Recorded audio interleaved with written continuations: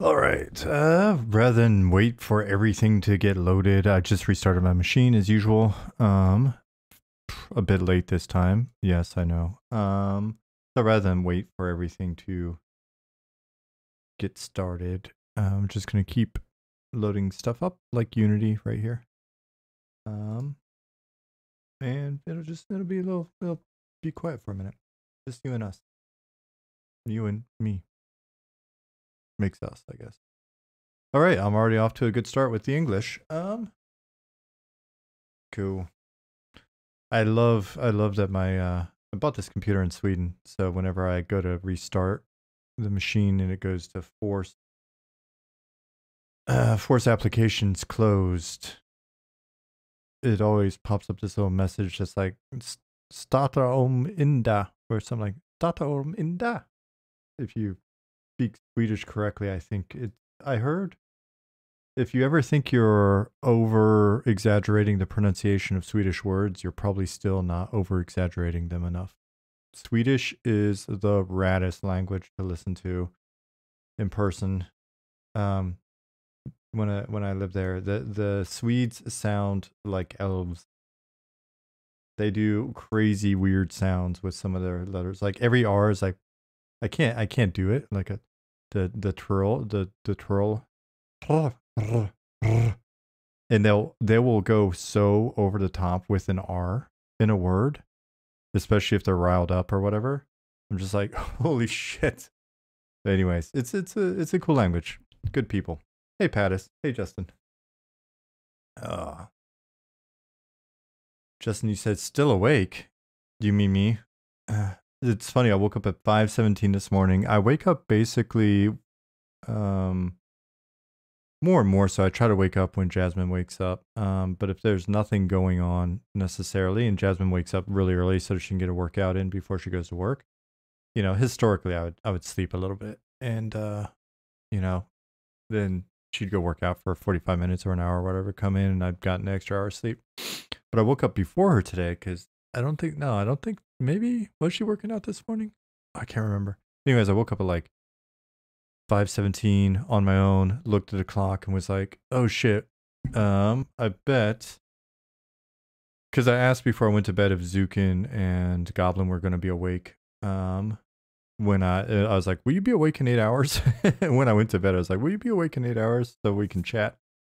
And when I woke up, they checked and they were awake. I was like, oh, let me just get out of bed immediately, let her sleep. And then we hopped in and had a really great discussion on some art stuff that is actually made some interesting progress this morning. So, hey, Forever Mash, Arthan, hello, Big Al, what's up?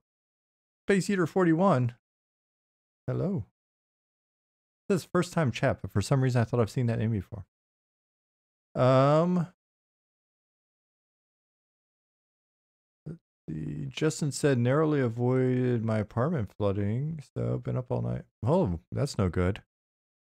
Are you on the ground floor? Zoned out washing dishes, came by, water was spilling out of the floor, took water. Oh, so you were flooding your own apartment. No, and you're on the second floor. Oh shit.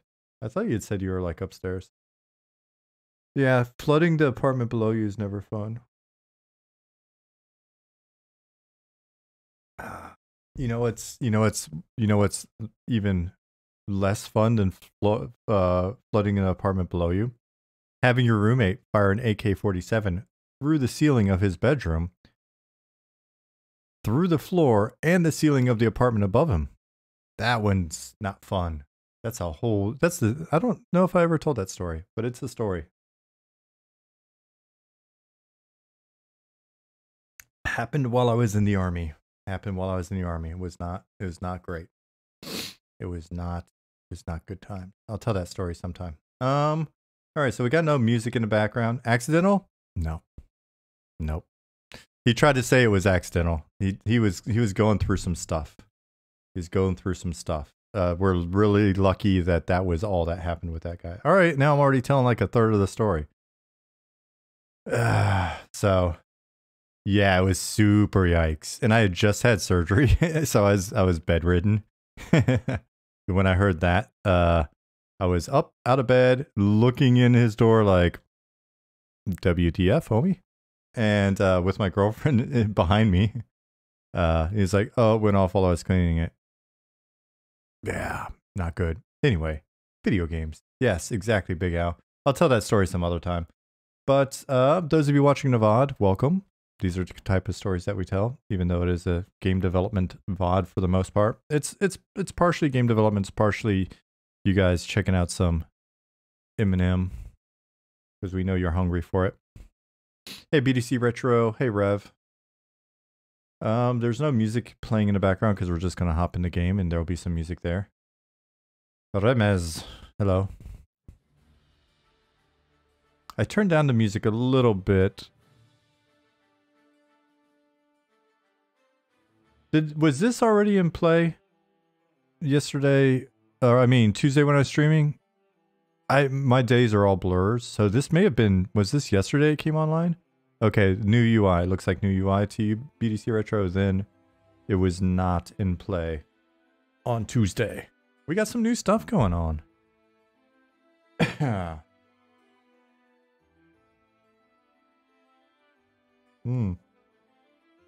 I'm just going to take a moment to savor this delicious, super hot coffee. Fortress. Welcome. Log in. Pattis. I'm telling you. I'll make the background theme. I'll make the background theme. I've been so inspired to do it. Didn't know my hands were so small? Yeah. They said I've got tiny hands.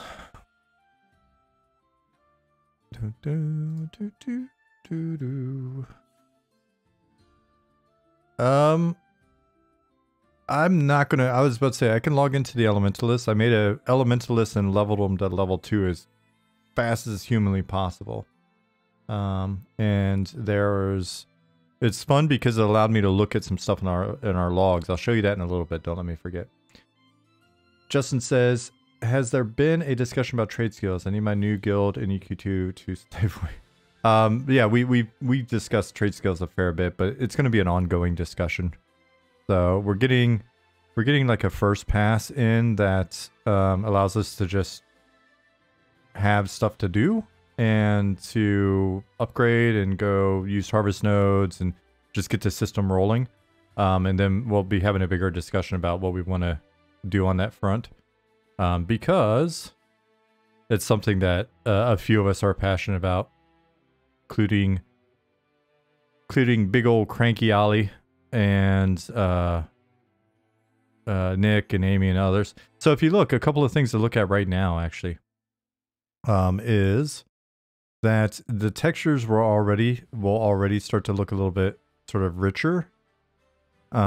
But part of this whole setup here is new UI. Keith just got this in. Hey, Dargith. So we can rotate our character. There's some stuff that we're missing still, right? Like being able to zoom in on face and other stuff. He noted that, like when we do new character. I don't think this is updating between characters yet. Nick pointed out a good point, which is this down here is kind of like extraneous. If I'm already looking at as a things level 2 human bard there, I don't need to see it at the bottom, so that'll be good. If I go to new character, something about the way I'm playing in the editor, and so it's always starting out like this, and then I'm maximizing it, so it screws up the scaling in here, so ignore that.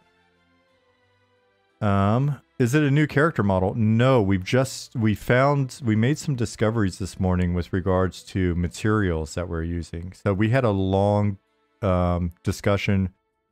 Me, Goblin, Zukin, Ollie,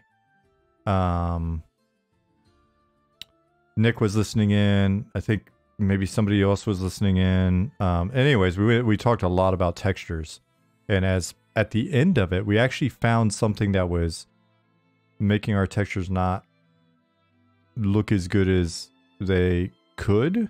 And then we talked a lot about texture technique and fidelity and where we want to take that next. So you're about to see like textures in the models, both skin, face, and then clothing step up a bit. So it's exciting. It's exciting.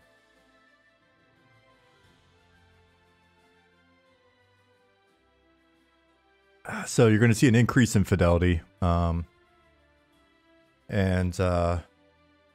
Yeah, it was just really a fun talk. I was so glad that I got up this morning for that. BDC Retro said text box at the bottom could be listing what zone the character logged out in. Ah, fair point. Yeah. Belfaster said, would you be able to put your current location down there? And the eyes have it. And Fortress backed it.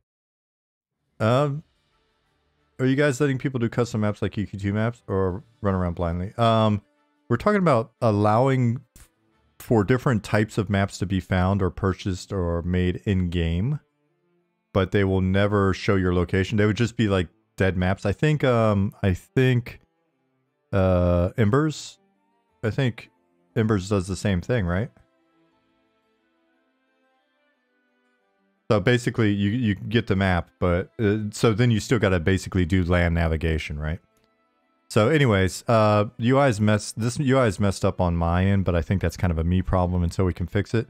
But you can see it's coming along. So I'm gonna back out. I leveled up the Bard from 1 to 2 in 27 minutes. I leveled up the Elementalist in 23 minutes. Both of them without quests. So, and then it was cool because we could look at the data.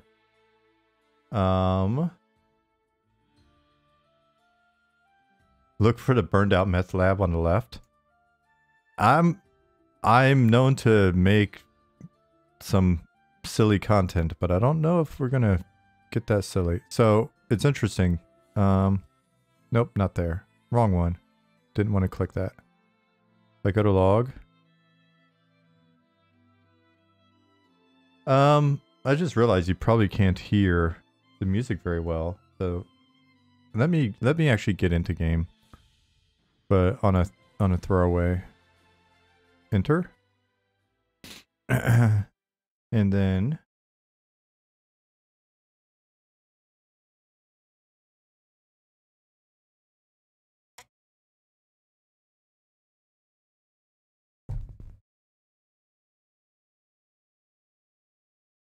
oh, it's still warm, but I gotta go fast. I can feel the warmth leaving the giant cup.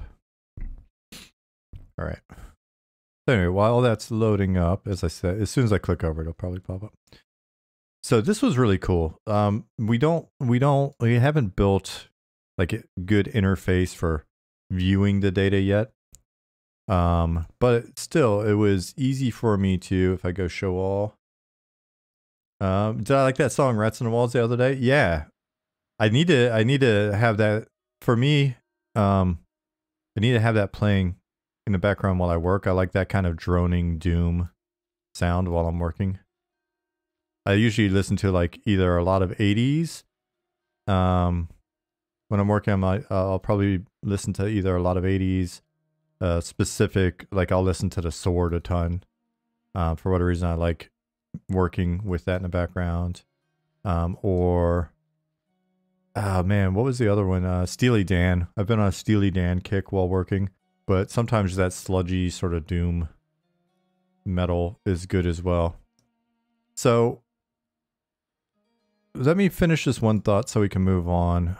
Essentially, it was really cool being able to come into the database and I looked at this new guy that I made. Not him. This is...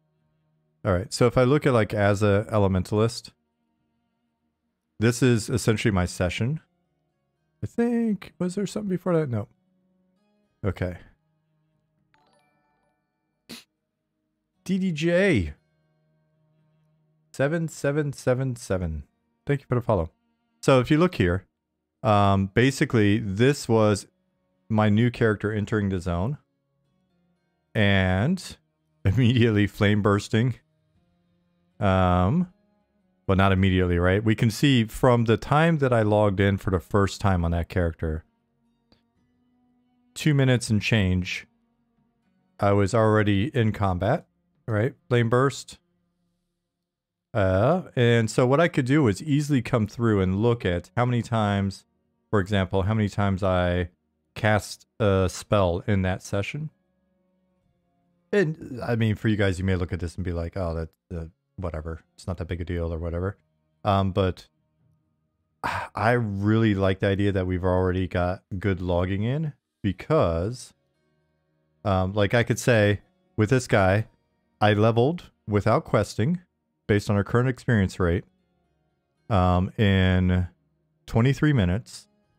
It took me 15 kills. I used 32 flame bursts. During that, things I looted of kind of note or value was 5 cloth scraps, 5 batwing, 8 bone chips, and 3 rusty weapons. Now, I happen to know, I didn't have it written down over here, but I happen to know I also got a cloth bracer during that session. And what else? Anything else notable? Well, if I forget, I could just come back in, right? I can see how much I looted, all of that, right? So I can see the items I destroyed. And so the question we're going to have, and we're going to start proving this out as we start to ramp up playtesting. One of the reasons why we want to have, just this ongoing in development playtest with you guys is, just so we can start to see how does this ramp up, right? Like, so far, all of our logs since when we first put them in, just with our few of us playing, and I mean, we play a fair bit. You know, it's added up. We can see that it's like 2.5 megs. Big Guy asks, are you going to store it all, do some sort of purge timer? Seems potentially expensive. That's the question we want to have. Now, if you read the John Stats book about, WoW, Ollie mentioned this the other day, like brought it up as part of the discussion. It's like, I think they found that they're quickly storing a couple of terabytes of information. For us, we need to just kind of look and see, first of all, of the stuff that we're tracking, what is valuable. So then we can just, you know, we can throttle some of it. Like if we don't need some of the shit, then, you know, there's no point in recording it. And then we can just see how the data is growing, and then we'll look at Ollie. This is really Ollie's domain. I'm the one that was kind of like waving hands, but like, oh, is it going to be too much? But Ollie's fairly confident that we'll be able to handle it. So then he'll probably be the one that speaks to how we're going to be handling storage of it. And then as Belfaster mentioned, yeah, he just said, just need your Power BI, Tableau, MicroStrategy, etc. hooked up and you're good. Yeah, I've used Tableau and ClickSense,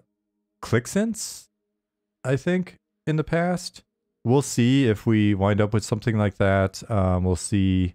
Essentially, the goal is to like just get this in first and foremost, and then we'll continue to sort of iterate in terms of mitigating any risk with regards to, or creating a plan with regards to storage of it. We're going to have our like customer service tools just built on top of this, right? Like, so when I was in customer service on EverQuest, I mean, we had like flat files and shit that we had to go dig up on one machine. There was a logs machine that every GM had to use. There's only one machine. We had to go in there and like basically dig up a flat file and fucking read through. It was, you know, there was no like front end or anything that allowed us to easily just sort of like search and blah, blah, blah. Now that improved a ton after, you know, because I was a GM in like 2000. So in the subsequent years, it got a lot better. They got better tools and all that stuff. But we're starting with this in mind, just like the bug reporting tool that I've shown you in game. This is similar in that we just want to be ahead of the curve, and it allows us to actually know a bunch of shit while we're developing early on as well, right? Like, I think the example I used in here, let me turn this up a little bit so you guys can hear it. The example I've used is like, if we're talking about something like putting reagents in game, right? So imagine the discussion where I'm like, Because I'm crazy, Mr. Fucking. Sorry, I'm cursing a lot today. I guess I'm riled up or something. But I'm actually just thinking, and so when I'm actually thinking, I curse a lot. When I'm not thinking, I don't curse a lot. And as you can tell, I don't curse a lot on the stream, which means I really haven't been thinking very much, and I apologize. But you know, I'm the guy that's always like, oh yeah, let's use more reagents and this and that. Right? Okay, so if I were to say every spell needs reagents, so then that means the starter character of mine that just came in here, you know, my starter character, if the first thing I did was go into combat and start blasting with, where is he at? Start blasting with Flame Burst, then the question becomes, all right, I know that I used 35 Flame Burst or 32 Flame Burst in that session. Well, then how do we want to tackle that? Is the idea that we would want to actually create a situation in which during that first session you've got to go buy reagents halfway through? What's the balance? Because I started with no coin.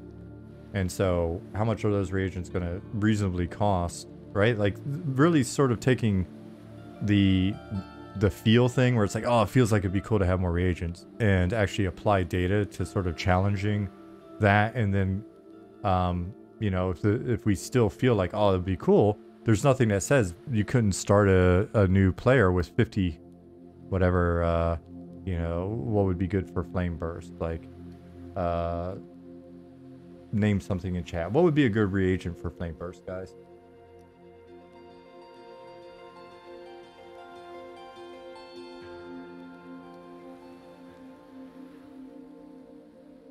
A pinch of sulfur. A firefly. So 50 charcoal. There you go. So it'd be 50 pinches of sulfur.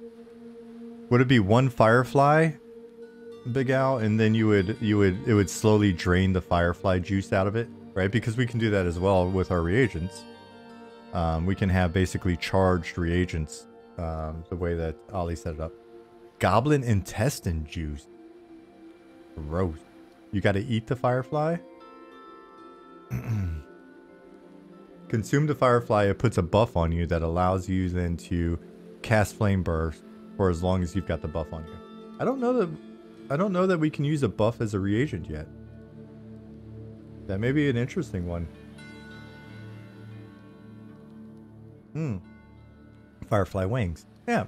So there you go. Basically, so that would be a thing then if we decide we wanted to go that. We're starting you with Flame Burst scroll that you scribe. We can give you, yeah, let's just say 50 of any of the things you just mentioned. Some charcoal, firefly.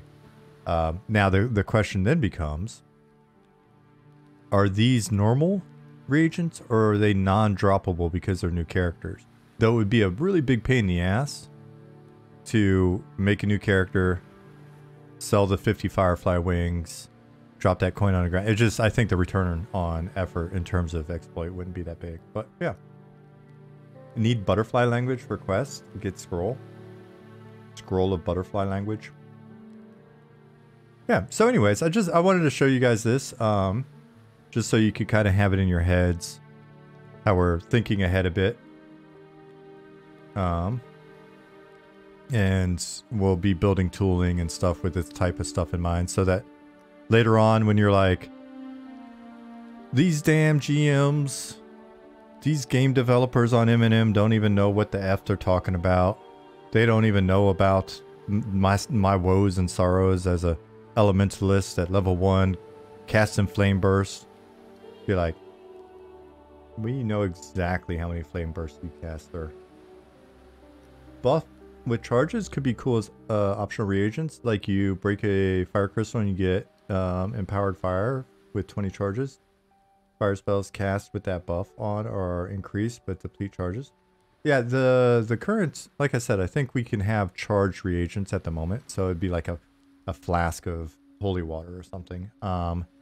and it would deplete over time. Because I believe that's how we're doing indirectly lantern oil. Oh, because you actually have to apply the oil to the lantern, so that's actually not a good example. But I do think we've got sort of well then what am I even talking about? Because a stack is a stack, right? So am I just saying the same thing two different ways? I'd have to go back and look at the thread on that. Embers Adrift uses bear pea. Well, I'm a big fan of borrowing other people's good ideas.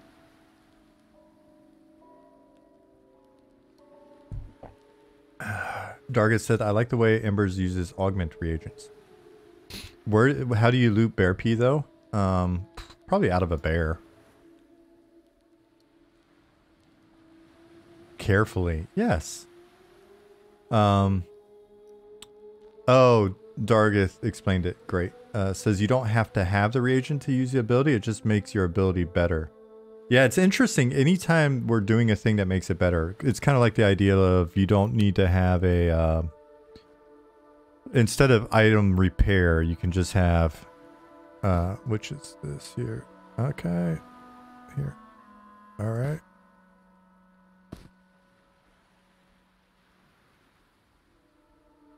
Excuse me. So the whenever ideas come up about adding bonuses, right? Instead of like item repair, you've got your items can be sort of buffed by like they're polished or whatever, and so you buff all of your items instead of repairing your items. That approach is nice. The only thing is we have to then balance all of our systems with the understanding of like with all of those sort of buffs applied, where are we landing? So the discussion today, I can't wait to like until you guys can start seeing the results of it. When you see the impact on our textures coming up, I think you're going to be really amped, because if you look, a lot of stuff looks pretty flat right now. I mean, this looks flat because there's no texture applied. But a lot of stuff, you know what, I'm not even gonna bother trying to explain it. I'm just gonna say that soon you'll be looking at some new textures. Goblin may be streaming some of it, Zuka may be streaming some of it, and things are gonna look a bit different, and it's gonna be pretty exciting. If you look in here now, you'll notice that like the colors are richer, and that's a byproduct of the changes we made this morning. So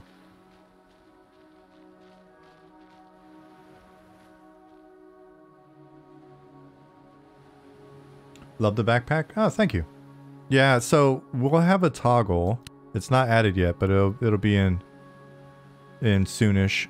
We'll have a toggle that'll allow you to, because we've got the cape in the back slot and we've got the backpack in the backpack slot.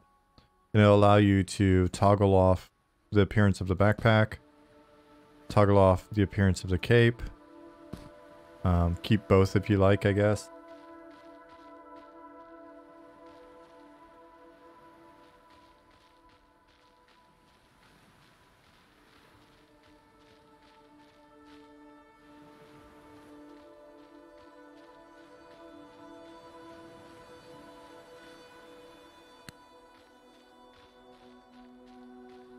Options are nice. You're right. It's good to have options. Target said might be a good integration of crafting if they use base materials like bear peat and convert them into consumable augment reagents. Yep. I mean, that's the fun thing with crafting. It can help add value to that type of system.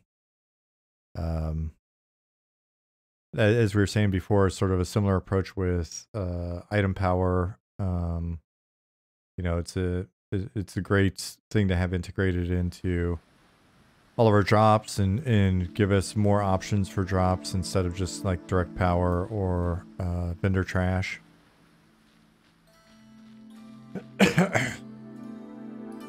Shilet, thank you for the follow. I'm going to turn off my aggro Oops. I'm going to change my keyboard to not be Swedish. And let me make myself invulnerable. Because I have a tendency to... First thing I did this morning when I was streaming with the guys in the discussion was immediately like launch myself through the air with my speed gem and die.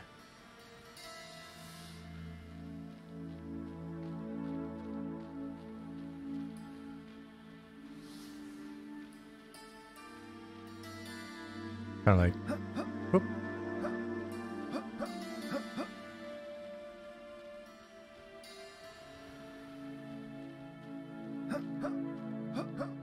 Oh, interesting. Did Ali already start working on the new player controller? Because that is in no way as broken as it used to be. It used to be I could just, because of the speed that I was moving, I would just throw myself way in the air. And it doesn't seem to do that anymore. Ooh, I'll have to look through the log of changes and see.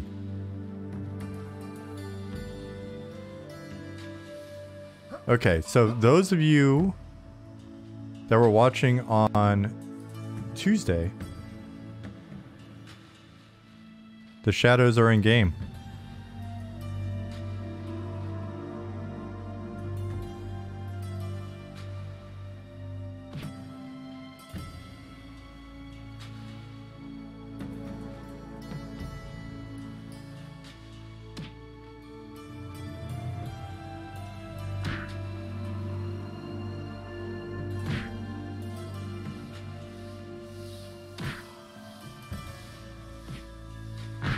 And it was such a crazy easy thing to do. It is literally a single drop down. So basically we just had to have the drop down pulled on the player model and then on the human model and then bake out the new prefab. And so I'll repop the zone real quick. And then so the thing is, like, if I back up a little bit, oh, is that extended? When I was looking earlier, did we no, because I don't see his name. I don't see the nameplate there.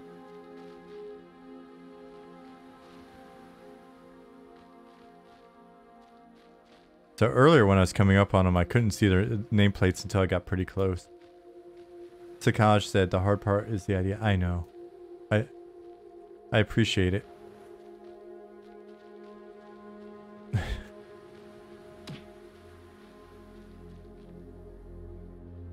So I'm gonna repop one more time. I'm gonna turn off my aggro so I don't mess it up. So the cool thing is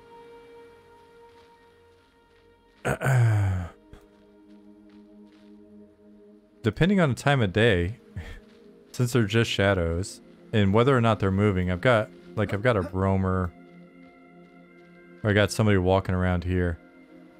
Depending on the time of day, how do they look in torchlight? So, full confession, currently our torches are not emitting shadows, or not creating shadows. That was something I was asking Ali about. And I think that's one of those things where we've got to look and see what the impact's going to be. But it would be great for player lights to actually make them show up. Now, torchlight in environments do cast shadows. So, like we were talking about on Tuesday, you could have a hallway or like rooms where you want to keep the torches lit, because those torches that you put on the wall will actually create the shadow and make it easier. Especially if we do something weird like make their nameplates also disappear, unless you've got them targeted. But yeah, it's kind of cool. Like, depending on the time of day, they're more or less apparent. Like, what time is it right now? 1 p.m.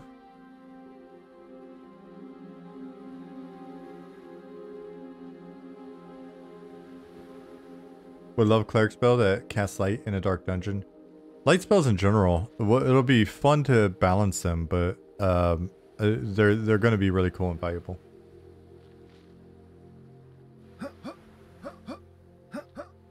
Hey, Chinny D.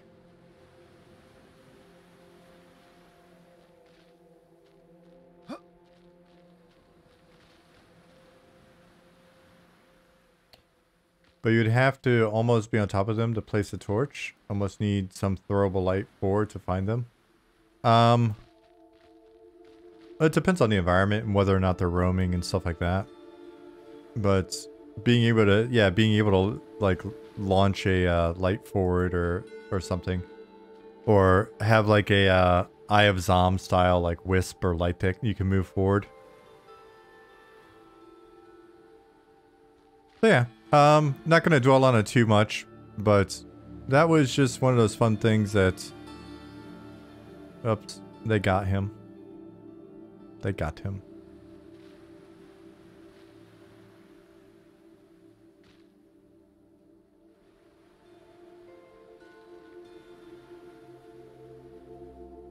With classes that can create light sources, be able to put them in mud objects. Yeah, so that's really just on us. Because when they create a light source that is an item, then we can just state that the item is usable in whatever, either mud object or static. The torch holders on the walls are part of our static system, which is similar but a little different. Two masters said along with lanterns you could have jars with will-o-wisps in them to emit light and maybe have a magical effect on the shadows. Yep. The fun thing is, I mean, at the end of the day, on the back end, it's all just kind of like the same data. It's just a matter of how we use the data creatively. Oh, there goes a zombie. Minus animations. Yeah.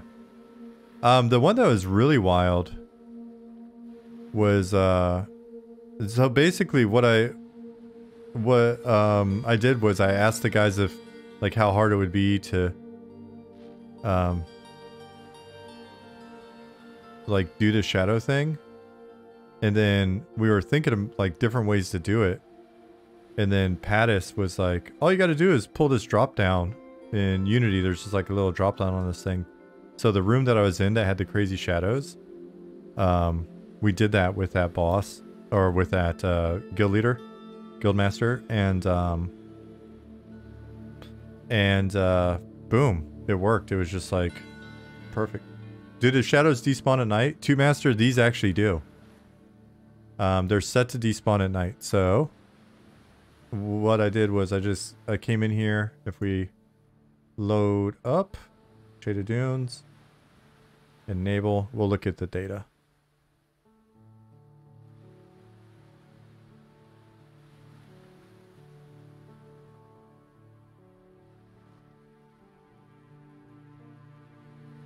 All right, so here's our camp of shadows. And you can see they are a day-night spawn. So that bool here is checked. And then the day spawn group is this, it's right now it's very placeholder. It's just one NPC on with 100% chance of spawning in this spawn group. So now, I mean, I could be mean and I guess leave them up at night as well. But for the time being, since players don't have light sources they can use to adequately cast the shadow, like if player light sources casted shadows, then I think it would be fair to leave them up at night. Was Grieg's End dungeon an HP Lovecraft reference? I don't know. I believe John Capozzi worked on that.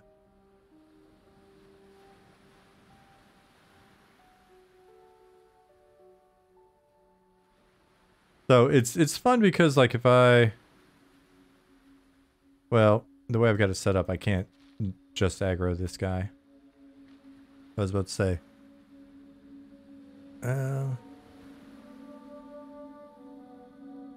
Kill him. Oops. Kill. Think we're far enough away from the other one?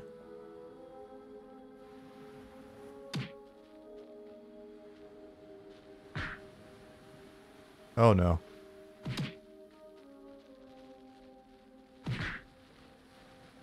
Hey, Homestead.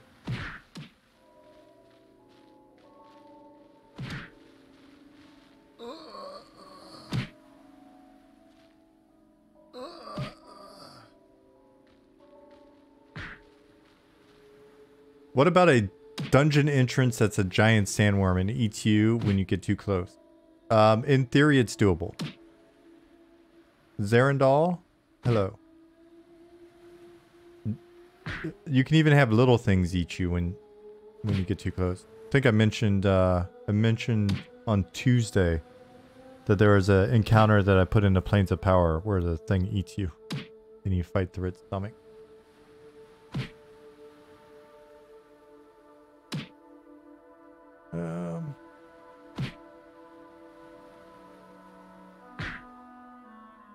Reb Chumley says, if you don't have a light source at night or in a dark dungeon, you should set them on non-aggro since they wouldn't exist without the light source. You have to find your way through that part of the dungeon in the dark to avoid them. Yeah,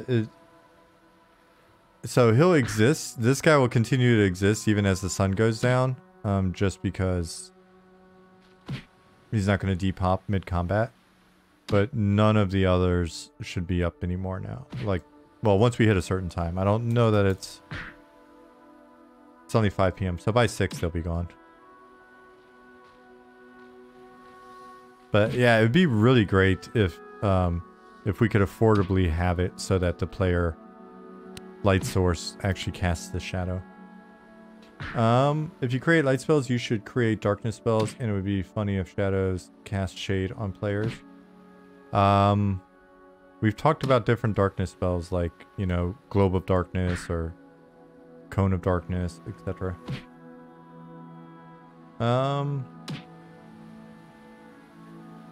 But yeah, Rev Chumley, if we were super high fidelity, then it would be like you'd have an area where if you walk through with a light source, then just the fact that you have a light source creates a shadow, which then brings it to life.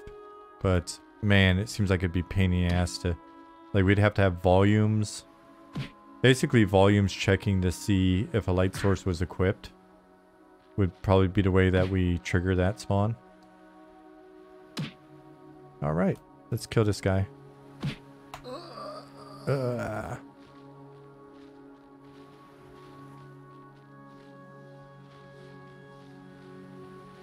But there shouldn't be any more around here now.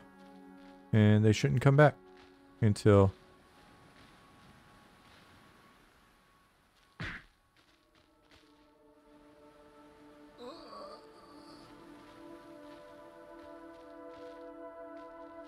Give it a use to Night Eye since it's not a light source and you can avoid things in the dark.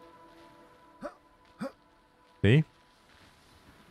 Look at you guys problem solving. Yeah, so I don't know. Like I said, we won't dwell on that, but it was kind of fun to see that come to life so quickly.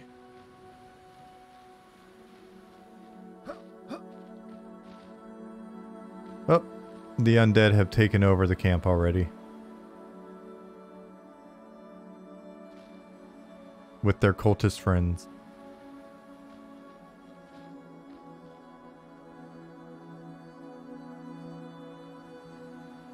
Yeah, I mean, so Rev said, very cool to see that in game after just seeing it thought of on Tuesday. I mean, that's one of the benefits of having a small team and, you know, tools that allow for pretty, pretty easy like experimentation on stuff like that, right? Like as soon as we have the idea, it's not like there needed to be a big meeting on it. No one needed to approve the idea or whatever. It's just like, hey guys, did anybody have time to look at the idea and kind of help? And they did, so there we go.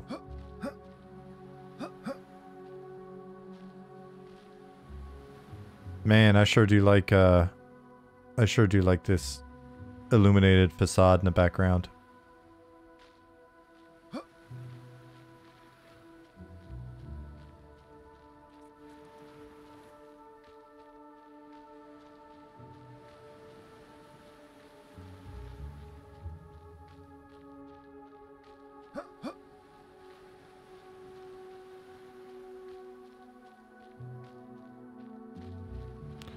So,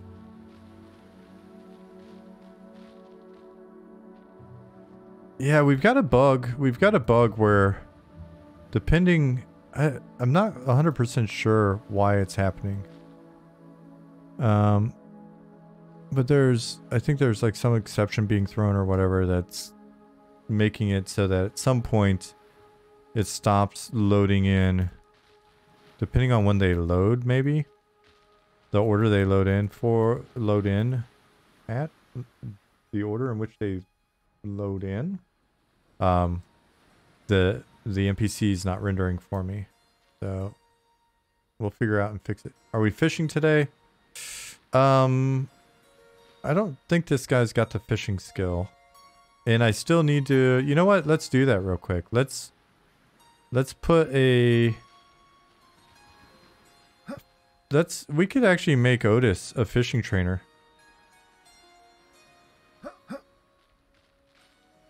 So let's do that really quick. Does that seem fair? That he would be a fishing trainer? Maybe he'll be a limited skill fishing trainer, so you still have to go back into the city to get the higher level fishing skill. So let's do that. Let's see what happens. Fishing's really simple at the moment. Right, so essentially I just get a skill, I get a button. If you look, if I open it, I think it'll be stuck open. So I may have to restart my client.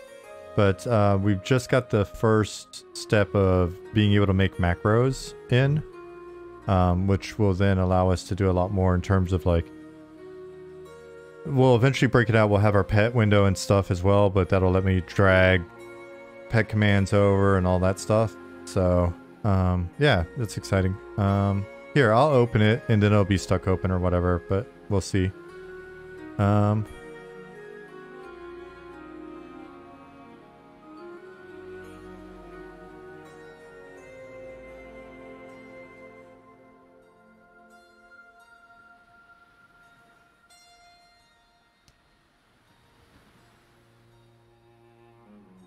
Will it run that yet? Probably like not a valid target. All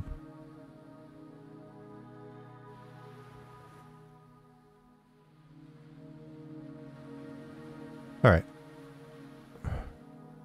But not yet. Do I need to save first?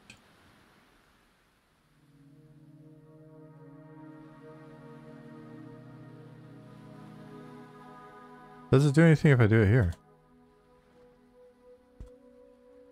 Okay. So it's still more work to do. But yeah, this thing it doesn't go away then. We'll put it right here for now. Cool. So let's make Otis a fishing trainer really quick. So we'll get out of our logs. We'll go into NPC. We'll find Oding. Sorry, Oding, not Otis. Yeah, so John just started this. So John, if you're out there, sorry for showing off your work like right as you just started it. But you know me, anytime there's something new, I'm going to click on it and show it off on stream. Alright, so we've got Otis here. We're going to make him a trainer. And NPC.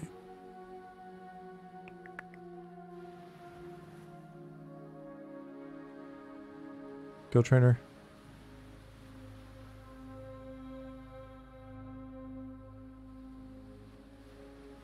Oding's here.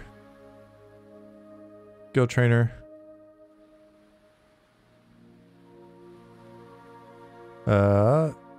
Duplicate with keys.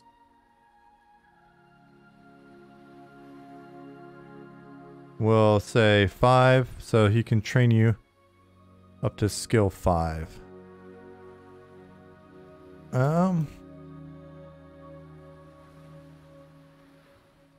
Reload zone. And we'll see if this updates him. There was something I was doing earlier where it wasn't updating, and I started wondering.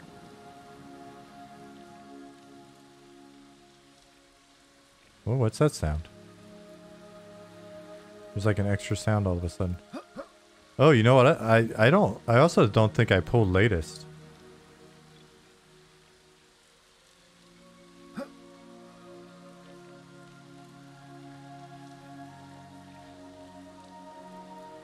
All right.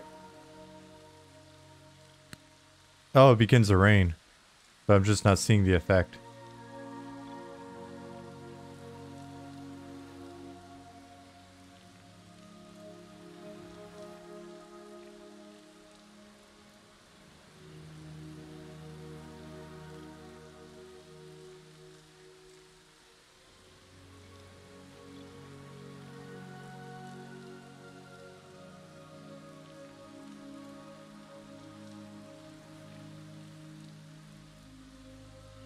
I need to give him some text as well.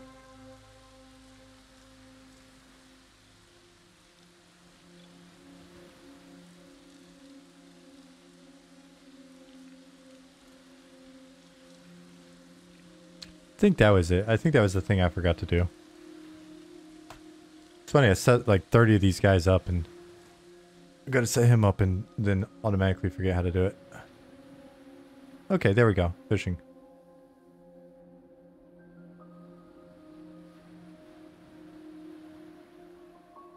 Don't have enough money.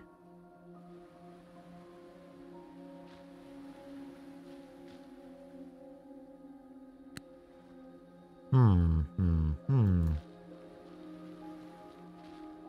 then fishing supplies. I wonder if this guy needs to have the skill. And I also wonder,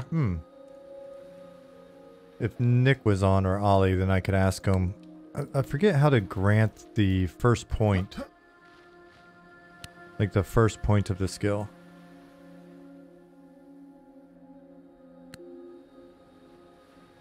But let me look in the database and see.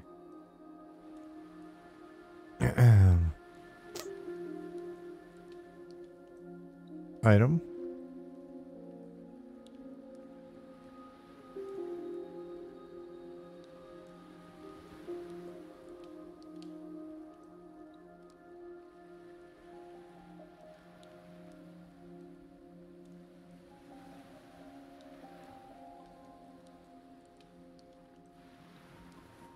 I've got a command that will give me the ability, but I could have sworn there was at least one more step involved here.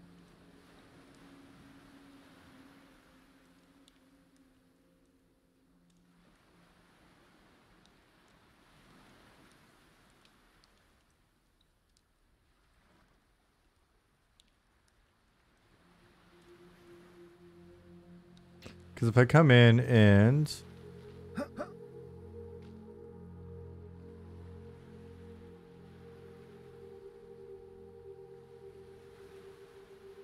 let's just look. Because again, it's been a while since I did it. Let's see. Conscribe here.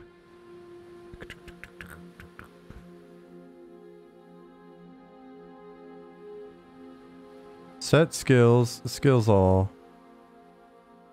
All right.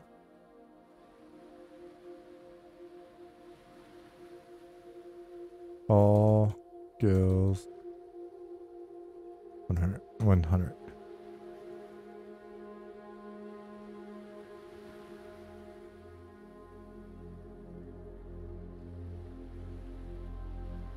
and the game freezes.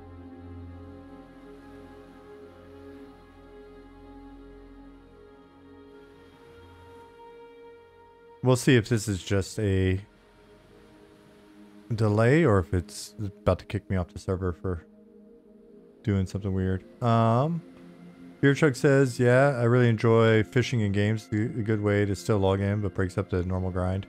Yeah, there's a video. We just watched a video on it. Oh, interesting. Interesting. We just watched a video on that. It was really good. There's a great YouTube video on fishing in games.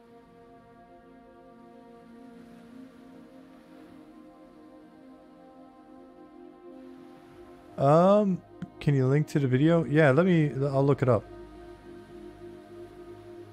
I'll look it up in Slack. Fishing.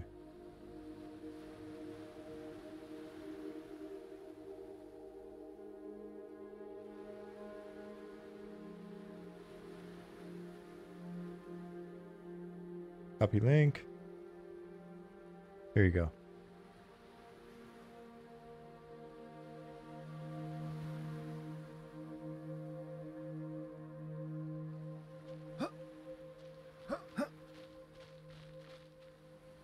So, we got a fishing pole.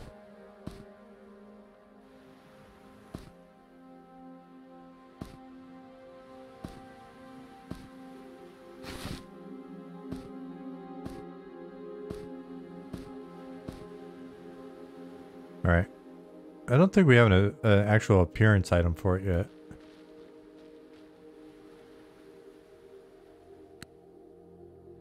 And, I could have sworn fishing was an ability that you actually had to, like, you had to get out of your... Oh, there it is. Okay, cool. Nice. All right. There we go.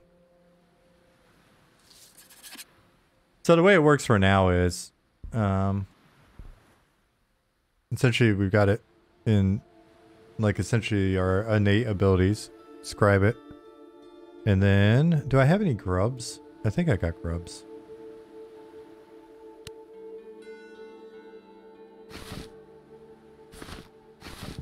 If not, I'll have to buy some.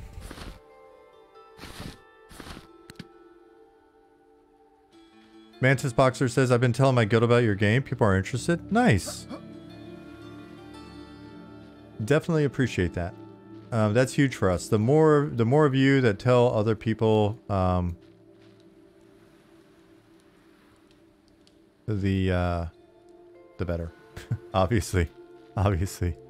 No, but it's really cool to have people share the information. That's whenever anybody asks, like, what can we do to help? Like, they come and they enjoy the game or whatever. Like, what can we do to help? That's the biggest help. All right. Damn it. I'm gonna put it over here. I'm gonna put it right here. Cool. So, I don't think we have an animation yet. We clearly don't have a poll yet. That would be nice. But we do. Oh, wow. Because I'm invulnerable. There's some interesting bugs with our tools. Because I'm invulnerable, I can't cast the fishing spell on myself to make it happen. All right. A fishing pole is required. A fishing pole is in my hand.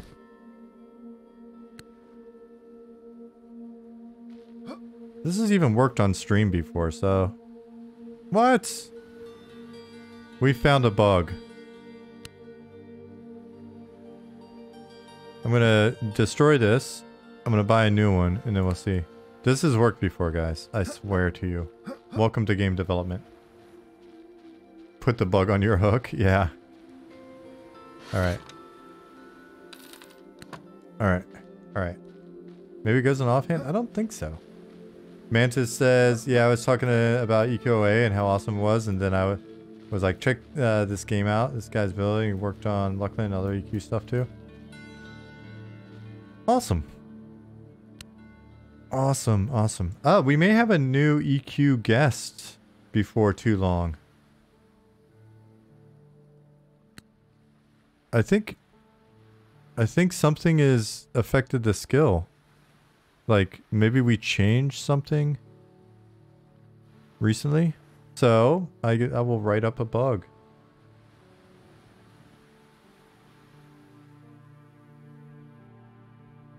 Cool. I will screenshot this.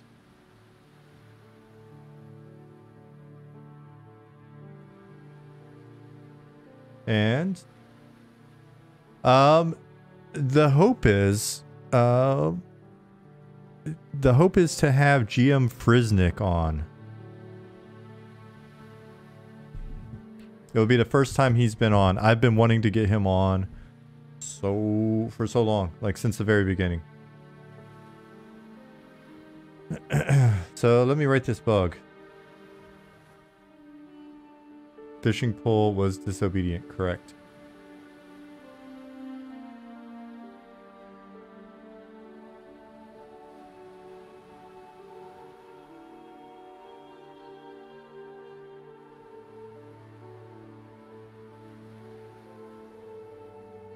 Let me open that. Okay, good, good, good.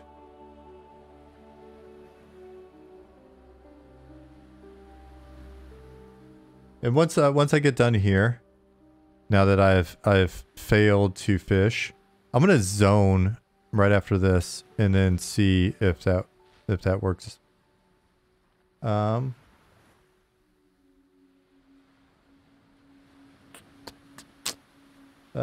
Issue.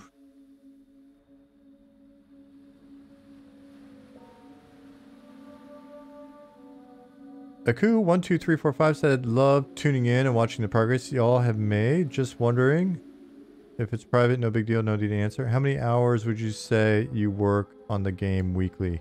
I honestly, I don't know how to answer that one. Because if I'm not actually sitting and working on the game, I'm probably thinking about the game or chatting with the team or something like that. So it's very hard for me to tell. I would say that my daily routine on stream days looks like this, and it's without a stream it's kind of, you know, it varies a bit, but like, so I woke up at 5:17 this morning. Oddly specific, I know, sorry. Ran downstairs while the team was still awake and hopped on a call with the guys until,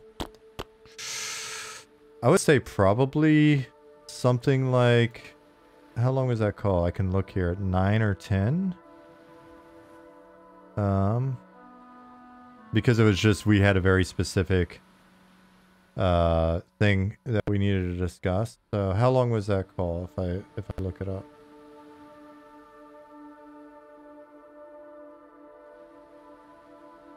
It was 5 hours and 2 minutes that we were on the call, but it wasn't like a discussion as much as it was a discussion with art references and doing art and stuff like that all at the same time, so that we could talk about changes that we were picturing and kind of align on what we wanted, how we wanted to move certain things like in the textures and stuff like that forward. Here, I'll show you. Open a new window. Let me see if I can find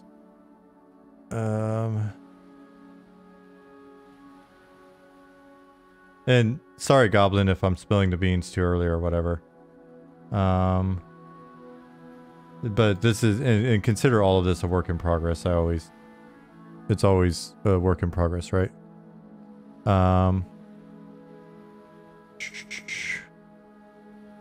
No pants, yeah. There's always some no pants action going on. Let me see if within this we can find something that's more of the older.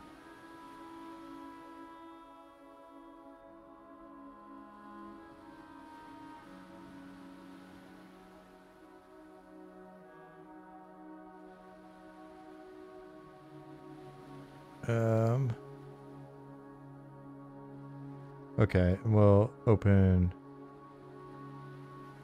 new window. Okay. So the topic we were having, or the topic of like the 5-hour conversation this morning, which I know this is going to be a very long way for me to answer your thing. Let me just answer that, get it out of the way so I won't forget it. Essentially, I'll wake up, if I'm not going straight into a call, or something because people are still awake, I'll usually wake up, read the news, run through some German language apps or whatever, talk to my wife before she's got to go to work. And so she's got to be at work by 8. So then no later than 8, I'm usually up and on the PC. My big sort of like things that I have to do is like on a Tuesday and Thursday, the farmer's market's like right over here. So I'll run and grab some meat and some vegetables and stuff like that. So I usually do that around noon, but my day is basically sitting in front of my desk, with the exception of I try to get an hour workout in, or 45 minutes workout. Some days I shower, some days I don't.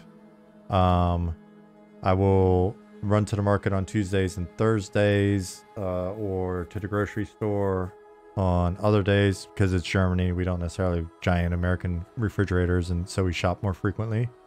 And I like to buy food fresh. Interspersed days of house cleaning, walk the dog at noon, eat lunch for 20 minutes or so, and watch news-related videos. I then will need to basically be ready to go here at 2 p.m. my time on Tuesdays and Thursdays. And so usually what I'll do is on a Tuesday or Thursday, I didn't this week, but I'll like at 11:30 I'll walk the dog to the market, buy the stuff that we need from the market, come back and eat. Maybe squeeze out like a workout from like 12:30 to 1:30 and then hop in here, stream for 3 hours, get off here, clean up a little bit, prep the kitchen and stuff for cooking, cook dinner. Wife will get home around 6, depending on the day, 5 or 6. We'll eat, you know, watch some news videos or bullshit or whatever. And then often I try to get back here because the team's awake and doing stuff around 8. It hasn't always been like this. Some days there's more just like when the weather is good, I'll be at the garden. And so I'll be at the garden and drinking beer a couple nights a week. Right. So I don't know.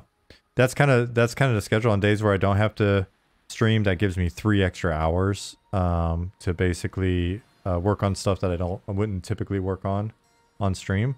And then if like on Wednesdays, my wife will have off sometimes, and so I'll get a little bit less work done because we'll be doing stuff or whatever. But then like on a Saturday, you know, Saturdays and Sundays are okay work days, though the team tends to, I think, chill out a little bit more on Sundays. Like it gets a little bit quieter in Slack and stuff, which is good. I'd hope that the team is actually taking opportunities to, you know, because everybody's for the most part working on their spare time and they've got families and stuff like that. So we don't want anybody working themselves to death, and by no means is the schedule I just described like consistent. I have days where I work less, or some days where like today I'll probably be a day where by the end of the day I will have worked more.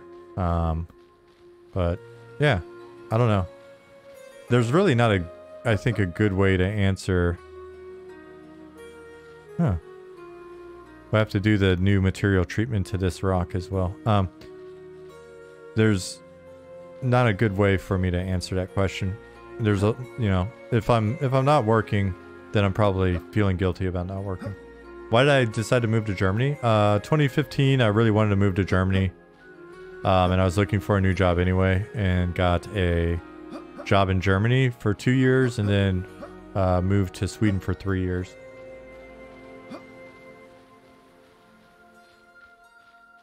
And then back to Germany because My wife's German. So.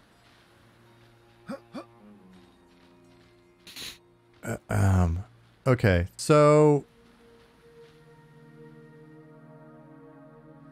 let me try fishing one more time and just make sure it's working. Yeah, it is. Okay, back to the art. I think I opened everything that we want to look at. So the discussion this morning was very much one of like, we were talking about textures and texture quality, texture fidelity, and how to like up it a bit, right? Because if you look, well, I'll show you on the textures. There are a couple of things. So essentially, if you look at our models, they look a bit flat. And this is not what our models look like behind the scenes. Like this, when you see like our Huggies, our underwear, that's very much placeholdery. But the skin, you know, when we look at like the face and the skin and stuff,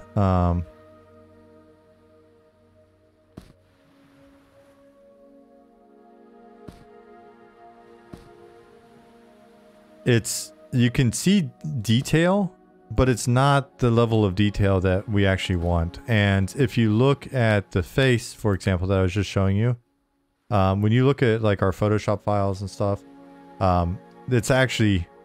it's a much higher level of fidelity than what we show here. And so over time, we've been working out some technical kinks to get it better and better. But then some of it is, it was like a remaining material issue that we've discovered and addressed this morning. And then also just sort of how we're pushing some of the detail. And so if you look here, this is the result of us talking a little bit about pushing the fidelity on the textures. And so iterations that have come up since then, like just this afternoon after the discussion,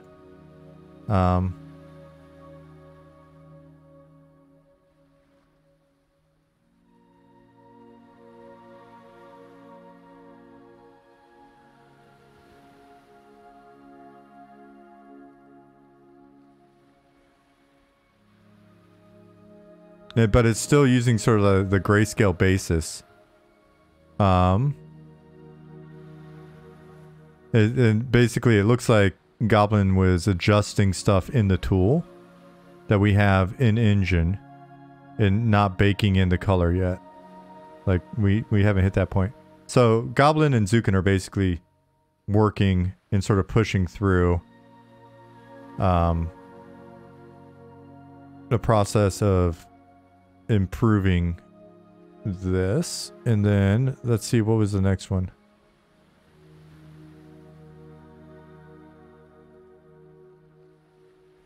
I can't zoom in anymore. Can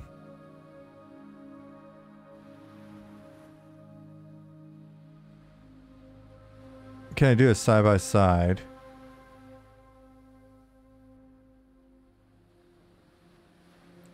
Well, I think I nuked it. Hold on.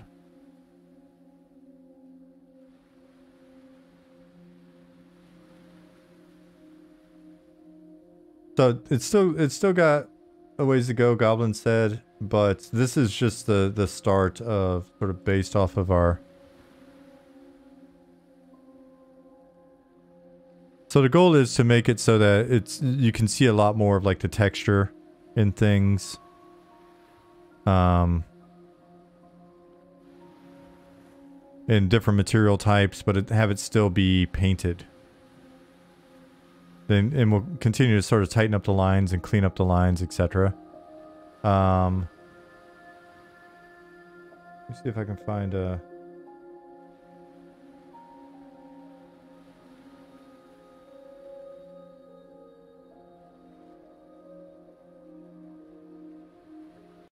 There is a. We have a. It's funny, it's just completely misapplied, but we have an old texture that we're using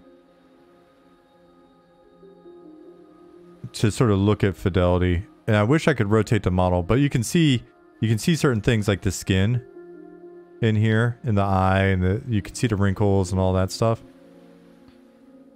This was just kind of popped on there, but if you turn, there's a shin guard on his arm that when you rotate and see it, it looks really nice. But it's just this increase in level of detail and sort of material differentiation and stuff. I think I could probably find it in the engine. But yeah, the goal is to continue to push that fidelity. Looks like more detail and possibly normal map usage. Nope. That's all just in the texture.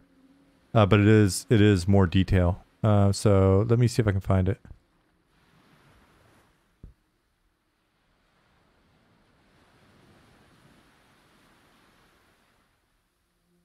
So this is what we were looking at earlier. And analyzing how to get our textures there. And there are things in here that we agree with, and some things we don't agree with, but overall, like the fidelity and like detail and material variation and stuff. So like cloth here and leather there, and the leather, this leather looks different than that leather, right? And you know, just kind of seeing the color differentiation here and the metal here versus there, and more shadows and more highlights, and we don't necessarily need to have all of the super jacked veins sticking out in the arm, but the fact that you can actually read that musculature and see that in the skin is tight. Same thing with the faces, right? Like you can see those details, even probably on your tiny little screens and stuff. You can see wrinkles in the eyes and creases in the brow and all that stuff, right?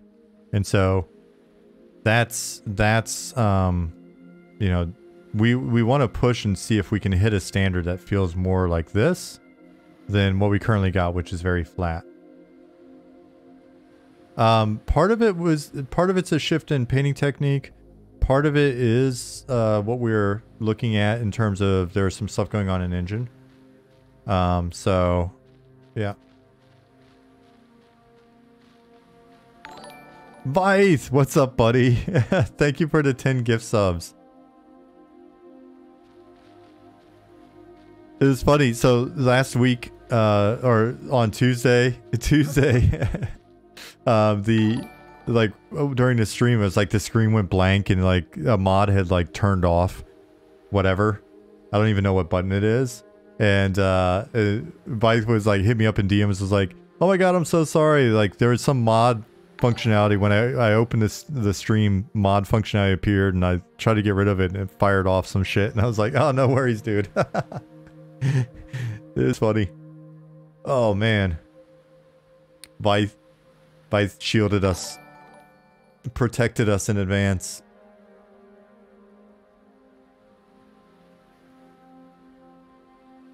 Pelozamina? I think I said it right. Pelozamina. Thank you for the follow. Fortress.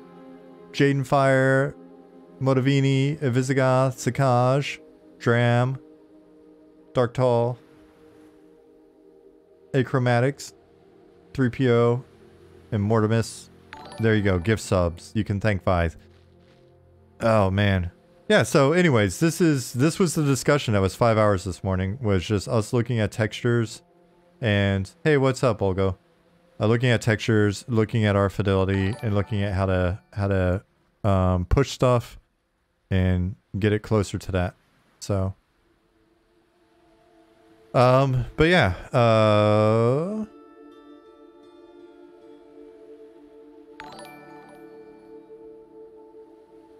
Zukin fixed the alpha in the cape, which makes me want to toss in a new cape. Let me...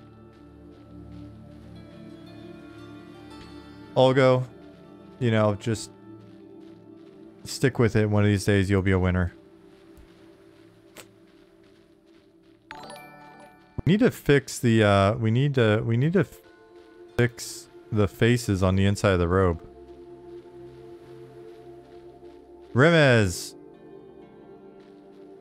Thank you for your generosity. There you go, Olgo. You now have a gift sub. And then after that, we were talking with Ali and wound up finding some stuff going on in our materials that he was able to address, and so things started looking a bit richer already. So that's nice. Dude, Monty, we've got a number of like new little places that you probably haven't seen.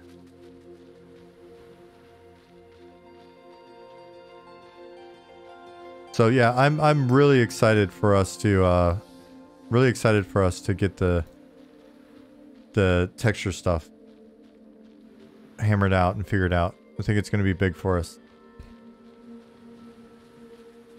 I still didn't submit that bug, so hold on one second. Let me create a new issue.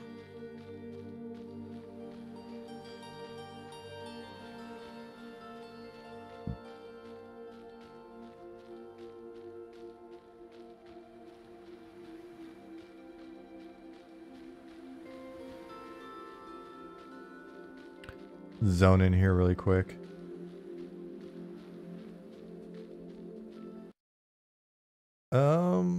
Issue.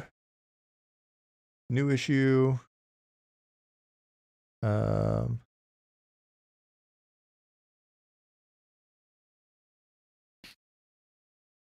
Chaz Solo says, is there a way you can change the shader on the water depending on weather? Really choppy during storms, to flat, reflective on calm days. I've got the feeling that that's doable. I would assume that that's doable.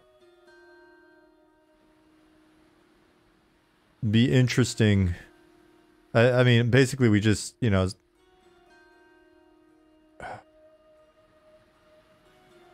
I'm fairly certain that we can manipulate that shader in real time. DDJ, if you like those screens but you haven't seen a ton of our stuff, check out our website, but then also go to our Discord. You'll see a lot of what we're using for splash screens right now. You'll see a lot of those in like the art updates channel of our Discord. Those of you that are in the Discord, thank you very much for being so talkative. It's good. It's good to have people in there chatting and asking questions and bullshitting with each other and stuff like that.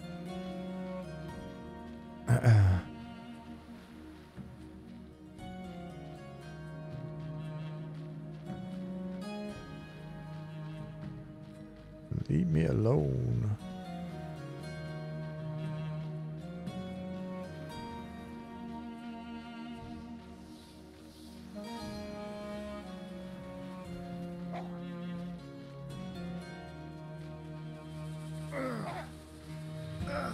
Ow.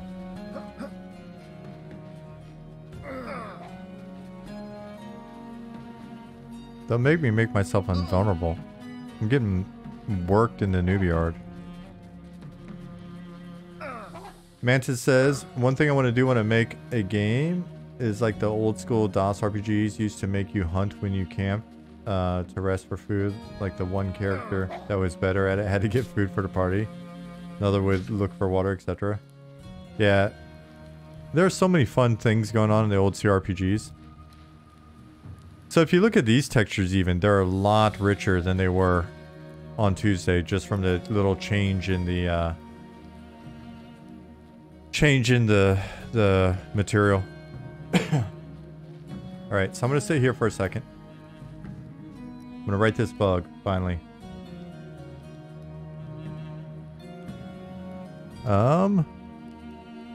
What was it saying here? Oops. Here.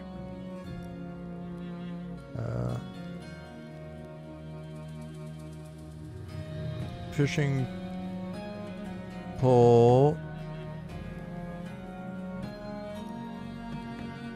is required for fishing despite having pole equipped.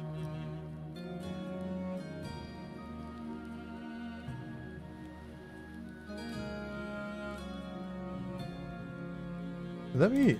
You know what I'm gonna do? I'm gonna run down to the water now that I've zoned. Let me run to the water and see if it's still giving me this error.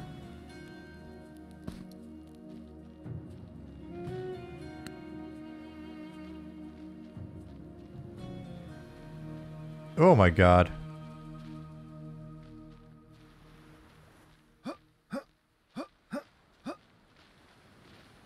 So I think, yeah, our water volume. Oh my gosh.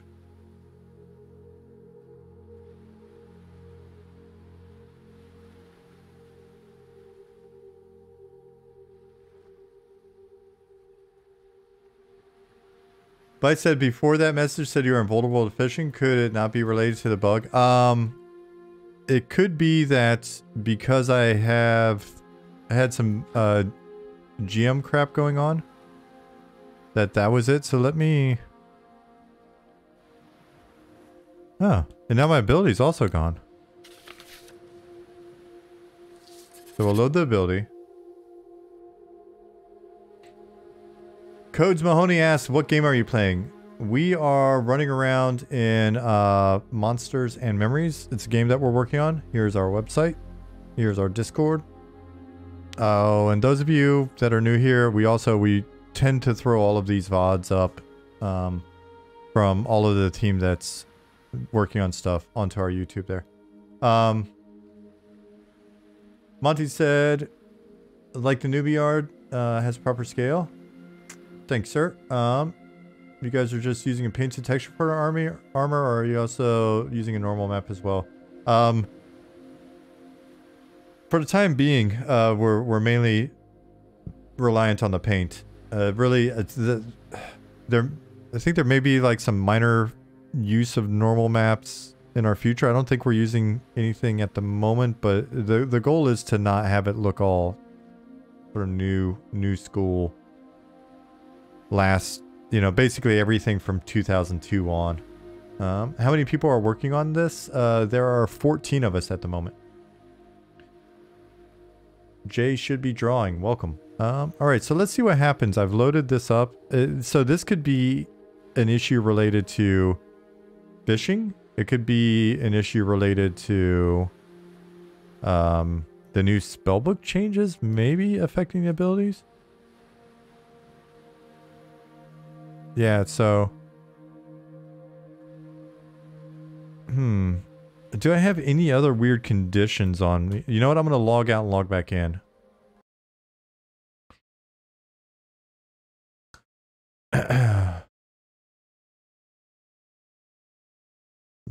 Log back in. Oh man, you know what I should do? No, it's too late now. It's already loading. There's a 100-pound group under the dock.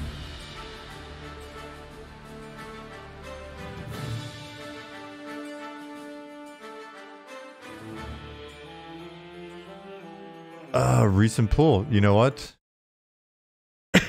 It's probably completely unrelated, but I should check that either way. Okay, now I've got latest. Let me discard this bullshit. Discard all changes. Okay, thanks.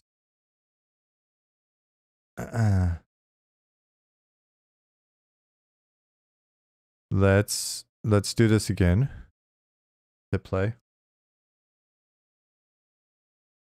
Yeah, so those of you that are new here and interested in development, yeah, we are working in Unity. We've basically made everything from scratch over the last 2 years. The first year was 4 of us. Second year plus now is up to 14 of us. Everybody's donating their time. If you go to our YouTube page, there's a 2-year retrospective that kind of shows the progress. We've streamed the development of the game from day 1, basically.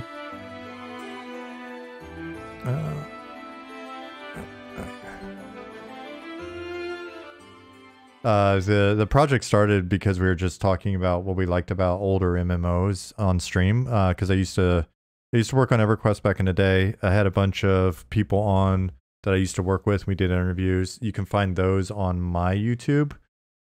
So Loving Robot. If you like EverQuest or old MMO history, there's like 60 hours of interviews there. And so the more we started talking about what we liked about old games and how they differ from new games, the more chat was like, you should start a new MMO. My background is I've worked pretty much only in MMOs since 2000. When I've worked in MMOs. I'm taking time off here and there. But yeah, so having worked at a few smaller companies as well that did really well with games you've never heard of, most of you, the idea of starting a small project that's an MMO wasn't that daunting because, like I said, I've worked on MMOs that the MMO content creators don't know exist, and those games make millions, probably, at least while I was working on them, made millions every year, made millions every month, to be honest. And so the idea of like taking what we've learned from the emulator communities about old MMOs, taking what we've learned about just making games in general, using an engine and not trying to make our own shit, you know, in terms of like engine from scratch, but instead make all of the, you know, foundational code or anything that we need, like our network code, and, you know, it fixes to the server and blah blah blah. I'm not the tech guy, so I'll just kind of blah blah blah. All of the art we started, if you go back and watch a retrospective, the first year was basically these little capsules, like a blue capsule for a human. I eventually gave it like these two little balls that were arms and animated them, and you know, like a white capsule for a skeleton, brown capsule turned sideways with a plane for a bat. So we did that for the first year and basically made all of our own art to make sure that people could see that we weren't buying assets from the store and just kind of like trying to do an asset flip game or some shit like that. We pay for everything out of pocket or we build it ourselves. And we haven't had to buy assets beyond like this shader on the water is an asset. But one of the programmers, John, who joined the team in the second year, has these really cool indie like sailing games, Salt and Salt 2. Salt 2 just came out, being updated on Steam. Check it out. And you'll recognize the water. So when he joined the team, he was like, "Hey, I've got this water shader I've been using for my other games. It's fantastic. Want to just use it?" We're like, "Yep, let's do it." So like we'll point to that as an asset. We've got some placeholder icons that come out of a pack, but beyond that, and they are clearly placeholder. We just make everything, and that way you can see like our style evolve, and we can talk through the process of like developing the style and onboarding people and all that. So that's kind of where we're at for those of you that are like new. We've got, let's see, we've got essentially a proof of concept that we're funding ourselves and working through the development of, that will, you know, just be a handful of zones that we've got going that let you see the game as it is before it scales, though. And in keeping with our desire to be very open about the process and have it be a process that you guys are included in and we can discuss as we go, this month we're going to get some folks from outside in playing with us to test our pipeline and essentially test like our ability to get outsiders, the installer and launcher and patcher and stuff set up, double check our security, and then we'll start having like in development playtests where you guys can come in and we can just like slam the server or whatever and see what happens. Keep in mind when we do that, it's not pre-alpha or pre-alpha or pre-alpha 12 or anything like that. It's strictly we're in the middle of developing a game. It's extremely early, but we want you to come in and and just, you know, be a part of it. And everything that you guys give us feedback wise and idea wise, and eventually like just sort of server load wise or bug wise or whatever, helps us make the game faster, to be honest, because we don't have to sit around and like, you know, sort of talk in circles or bullshit ourselves or whatever, and then, you know, do that for 6 months or years or whatever, and then expose it to you, and then you're like, why did you do it that way, right? Like, we can just get your feedback as we go. Any thoughts on M&M merch such as artwork, prints, or shirts? Concept art is beautiful. It'd be cool to grab something to help support the team. I don't know. Let me minimize this so I can actually... Stuff like this.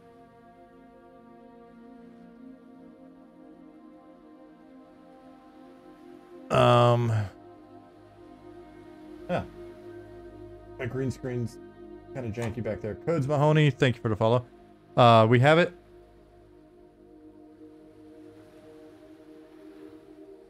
We just really...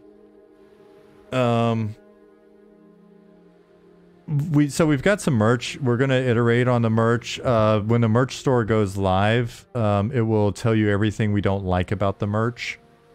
Because it's print on demand, but it's an easy store for us to use. So every item will be like, it'll tell you, if, hey, we didn't necessarily like the embroidery on this a ton, but it's good enough, blah, blah, blah. Or the stickers are kind of flimsy, whatever. But we'll put the merch out. We've held off on taking any money for merch or any money from donations or anything beyond like the subs and stuff here, I guess. Until we have people in and playing the game with us, and you can see that it's not bullshit. So maybe once we have like a playtest, like an open playtest or something, then we'll feel comfortable letting you, you know, support us in some way. But yeah.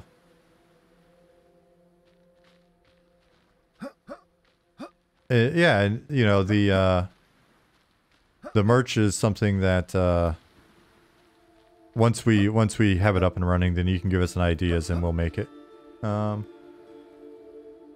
Hey, Dark Inside. Dark Inside said, hello, I'm here for a few hours before I go start decorating Christmas tree. Good to see you. And see, I acknowledged you right off the bat. Alright, so let's try fishing again and let me see if this is still a bug. Fishing ability disappeared again. Interesting. So, let's go here.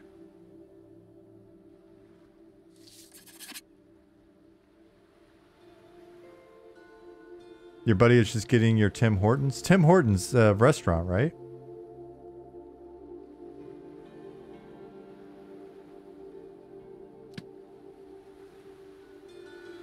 That's like a more northeastern thing? Maybe starting in like Virginia? Fishing pole required. I got a fishing pole.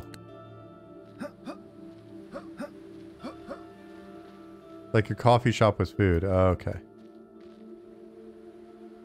Alright, I'm gonna give it one more try. Okay, it's a bug. Let me just write the bug.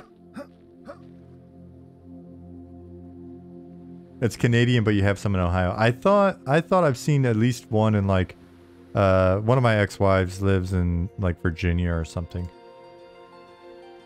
I thought I saw it there. Alright, fishing pole is required. Despite having fishing pole equipped. Try to fish, but keep getting the message. Fishing pole required for fishing.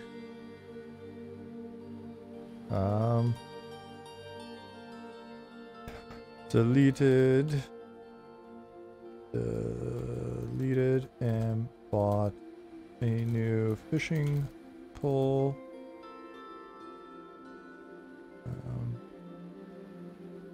Also, I noticed that the fishing ability disappears off my hotbar when zoning or logging out and back in. Oops. I submitted it. I didn't assign it to anybody. I didn't give it a label of any sort. I didn't do anything with this bug. Abilities related? Yes, I think it's abilities related.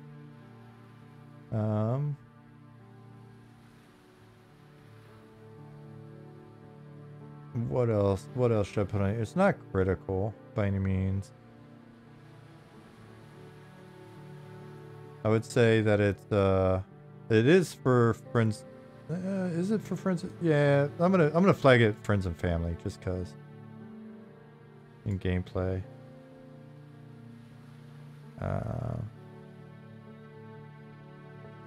Consider it low priority though.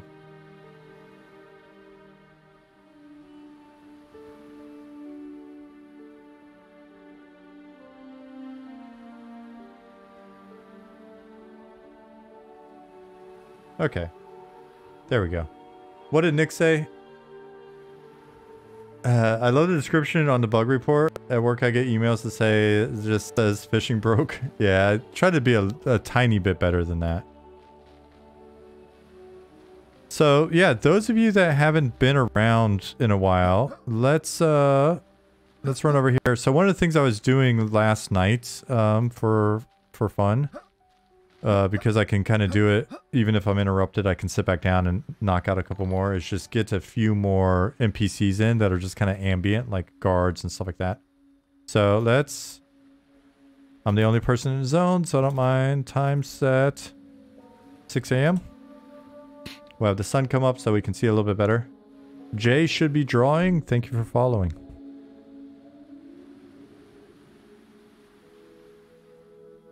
Yeah, so... like I said, super excited to see the next iteration on textures and stuff. It's going to be really cool. Despite being a little indie team, and you know, going with like a very old school sort of blockier art style, we really think that the little details, like our atmosphere, eventually the textures, along with the lighting and the blockier art style, will make something that feels pretty old school, but also has enough new school elements that it kind of feels like a fun mix.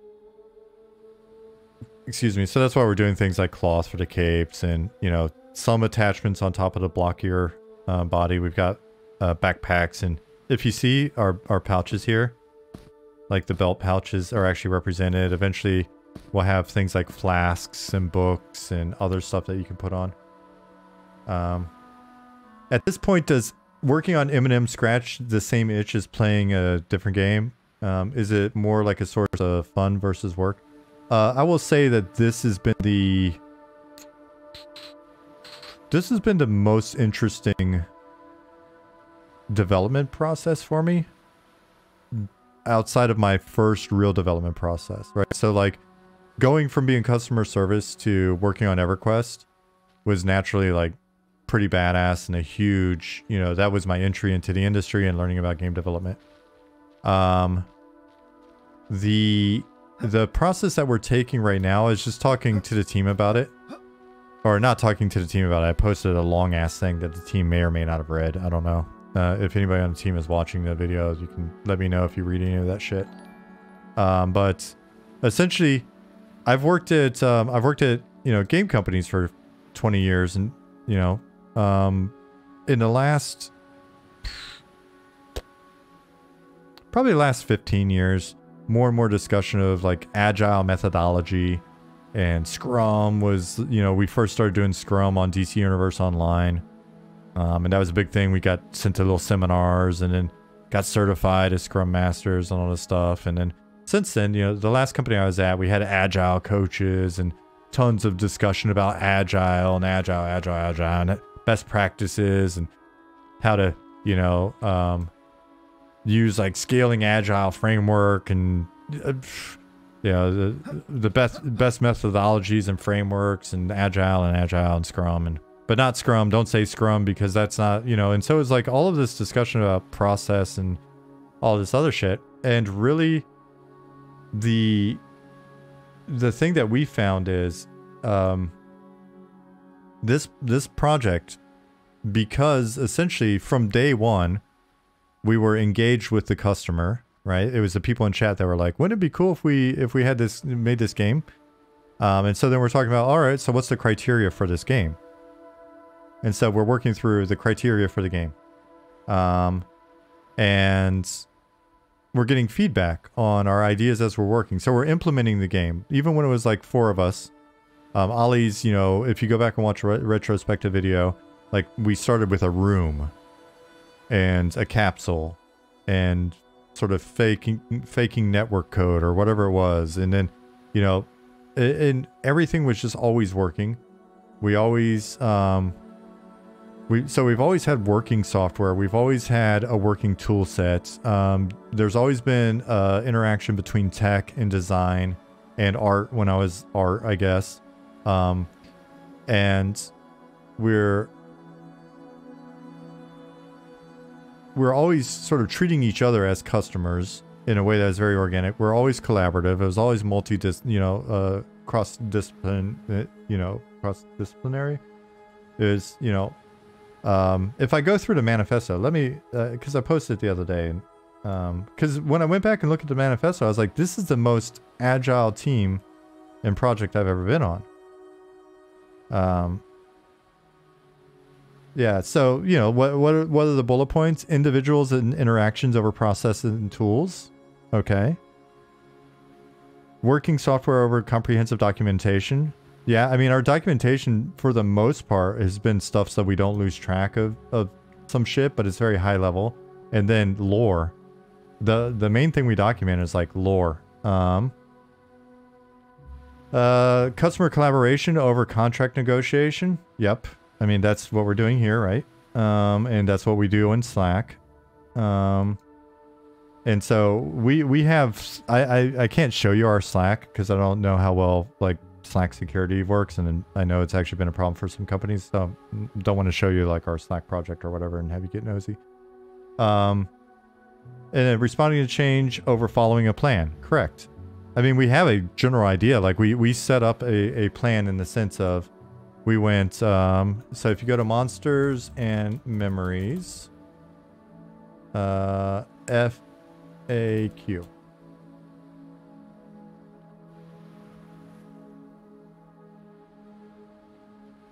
All right, so if you come here, click here for our roadmap. It's not really a roadmap, and it's funny, I spent months and months and months of my life in management meetings arguing over the definition of a roadmap, right? Like, I've spent so many hours of my life in meetings discussing the definition of things like roadmap or strategy or, company values. Meetings about meetings, yes. I had meetings about those meetings, I'm sure. So what we did was we basically just did a quick kind of like breakdown. We were like, if a player goes to join our game, right? Like they register, they, client download and installation. What if they don't like it all of a sudden? Deletion. So we just basically deconstructed the entire player's journey based on what we thought we wanted to have in the game from the onset in a very, very high level, very simplified way. And then that gave us kind of like a target of stuff that we wanted to be able to address. And then we just started grinding forward, right? Like, and it's just a steady grind. And we coordinate in, Slack. We've got like 30 some channels. And if a channel is bold, that means someone said some shit, and I go in and I check it, and we can search it. So if we're like, what did we say, a year ago about this thing, we just search, and that's our documentation. Yeah, we've actually been surprisingly fast for a small team of part-time folks, like blasting through stuff.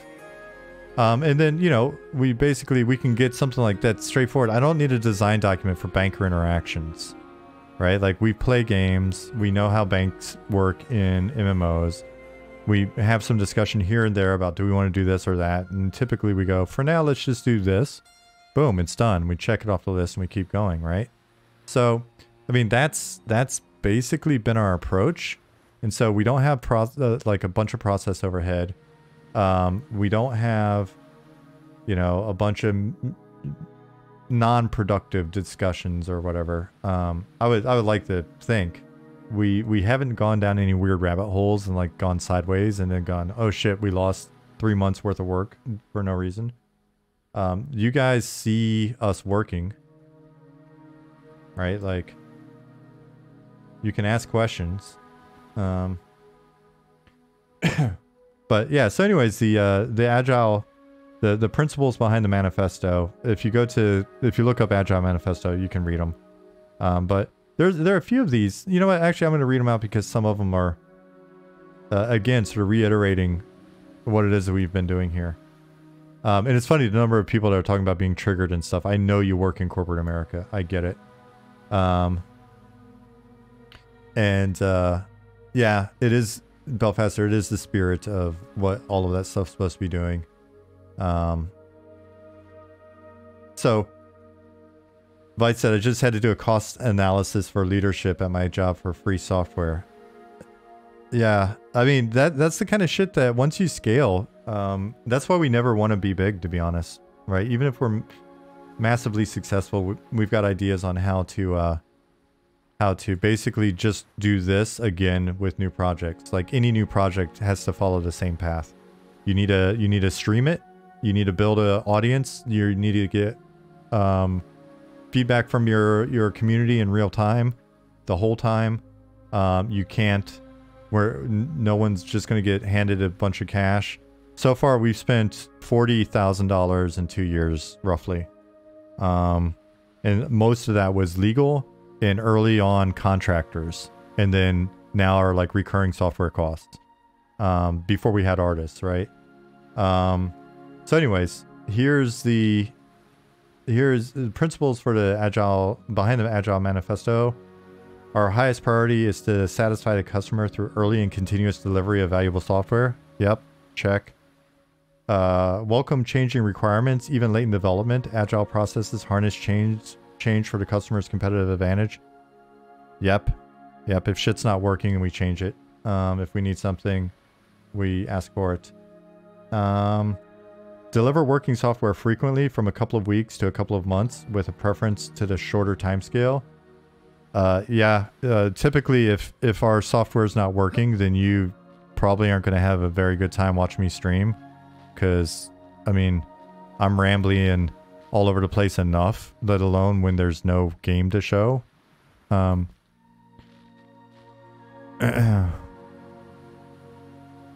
Oh, this is the city if you haven't seen it in a while. This is Night Harbor continuing to come along. We're almost there. We're rounding the corners now with the remaining districts of this beast, and then there'll be some fleshing out of buildings and things like that in here. But Simon and Pattis are kicking ass. Coach Ripkins, thank you for the follow. So let's go back. What else? So deliver working software frequently. Correct. Got it. Check. Business people and developers must work together daily throughout the project. Yeah, the business people are the developers. So, working functional bullet point there. Yes. Build projects around motivated individuals. Give them the environment and support they need, and trust to get the job done. Yes. People own their areas. There's not a lot of like micromanaging. So this city, pretty loose design on the districts.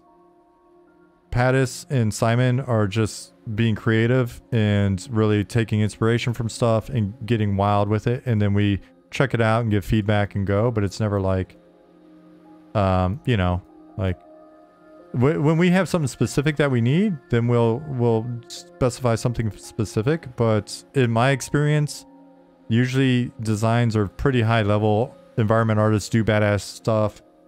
Game designers come in behind and go, oh shit, you did this? I wasn't expecting that. Oh, that's really rad. Okay, blah, blah, blah. Or hey, can we change these couple of buildings in the following way? That's, you know, and so it's very iterative when it's working right. So, and the project is built not around motivated individuals. The project is built by motivated individuals that, I mean, folks are dedicating their spare time that they could be spending with families or watching TV or doing whatever to build a project. So they're pretty motivated. It's awesome. The most effective and efficient and effective method of conveying information to and within a development team is face-to-face conversation. We live all over the world. I'm in Germany. Ali and Hamad are in Bahrain. You know, Goblins in Canada. We got a few folks in Ohio. We got people on the West Coast, right? Like, we're all over the place, but we hop into voice huddles in Slack. We communicate nonstop async in Slack. If anybody wanted to see each other's stanky face, then I guess we could do video. And so, yeah, that's, but we're constantly communicating. Working software is the primary measure of progress. Exactly. And every time those of you that have been gone for a while come back, we've got some new system in place. We've got some new feature. We've got some new optimization. If you read our updates, so go from here, go back to the website, go to updates. You know, we tell you in detail and show you what stuff is working. Like, we even tell you database commands that we're adding, right? Just because why not?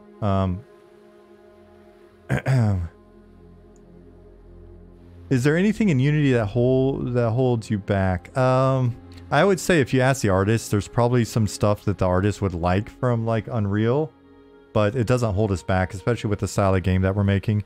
And we've made decisions to mitigate some of the potential problems. Like, we didn't have to figure out streaming for our MMO. That's super challenging, like streaming zones and blah blah blah. Or at least it seems to have been challenging in, you know, games I've worked on in the past, and there's other games, because we like zone-based gameplay. And so for us, when we're like, oh shit, this city's huge, the city's eventually, very likely, eventually going to be broken up into multiple zones, which is cool, because then when you're, you know, you're fighting some of the factional content that's in here or whatever, then you can, you know, camp a zone line and get out, you know, train the zone line and be safe and shit. So, let's see. Nicodemus said, that's why I like being here with you guys. I can sort of live vicariously through your game development experiences while getting what the family needs from corporate America. Yep. Quarters, districts. Yeah. So we've got a district here. Essentially a district in here, smaller one. Market district. We've got the naval yard and a garrison here. I mean, we can break it up as granularly as we need, or we can have multiple districts in a zone. We'll figure it out as we go. Got the necropolis back there, and the concourse of souls built into that. It feeds through to the other newbie yard, which we've got to work on still. A lot of like the bureaucratic governmental stuff will be built up in these higher tiers. So the Langsdorfian League and you know, the councils that run the city and all that will be up in here. Some nice high value targets. Did Ham's design place every building, or is it a general outline of the city? It's a general outline of the city and sort of points of interest in there and themes and stuff. Roopful, thank you for the follow. So let's finish up this agile ramble that I'm on. Agile processes promote sustainable development. The sponsors, developers, and users should be able to maintain a constant pace indefinitely until people, I guess, get tired and quit.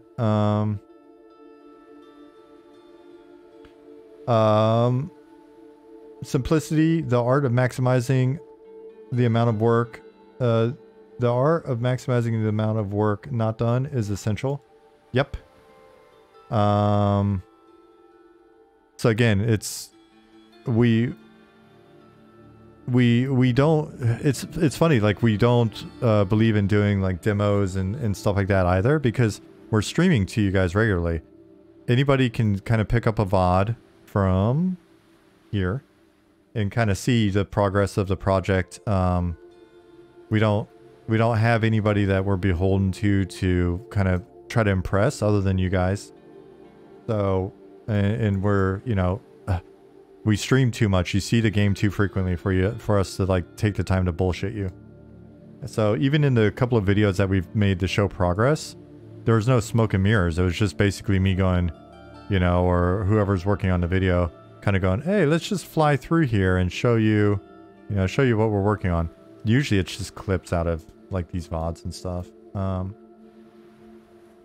And then, yeah, so I mean, that's basically Agile Manifesto. That's why I'm like, this is the most agile project I've ever worked on. We'll figure out if that bites us in the ass at some point. You know, but what are you going to do? It's like, I think the philosophy I've always understood in games is you never get a second chance to make a first impression. So if you show people anything that's not the most impressive thing ever, then they're not going to be your customers, I guess. And maybe that'll hold true, right? Or maybe, you know, because we can't just build the whole game and then reveal it to you and be like, surprise, here's the game. You know, you'll have seen a lot of this stuff, but that's why we keep lore to ourselves. And the hope is that in developing the proof of concept, we get to a point where we're able to have the resources to build more of the game than in parallel to you being able to sort of consume or absorb the proof of concept. And then there'll be, you know, more reveals. Not everything will always be spoiled for you all the time, if that makes sense. And I know it's a bit like jerky in here. It's because I'm moving at super speed, but my frame rate's also a bit low because I'm streaming and running the game in the editor instead of our actual release client. So apologies if things look a little herky-jerky.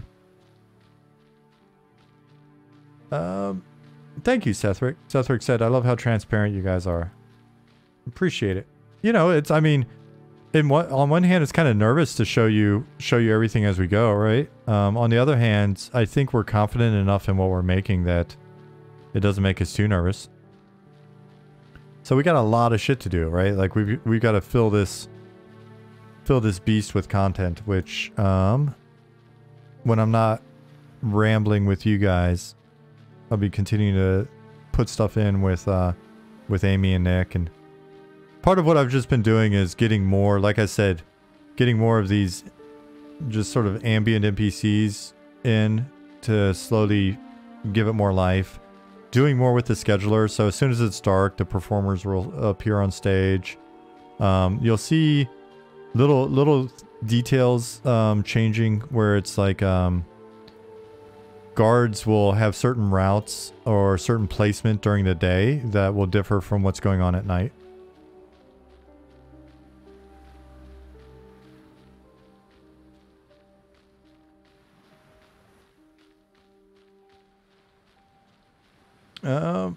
Mantis said, oh wait, Jace should be drawing said, I'm working on becoming a software engineer specializing in Unity, so it's cool to see as an MMO fan. Oh, right on. Hit our Discord. You know, we answer a lot of questions, and you can search our Discord and stuff for questions that's been, you know, that have been asked in the past. We try to help out as much as possible. So, you know, these are little things. It's not like a big deal, and you may be like, oh, why take the 10 minutes to do that or whatever? But you'll see we're always iterating and sort of building both on our knowledge base and kind of skills, improving the tools as we work with them, etc. But we're also just kind of adding in little stuff as we go so that over time there'll be more and more layers of it. But like you'll see once it turns nighttime, the sun's going down back there. A number of NPCs they'll move positions. You see it gets to be nighttime. These guys who have been basically standing out of the sun, you know, even though they're just simple, like basically merchants.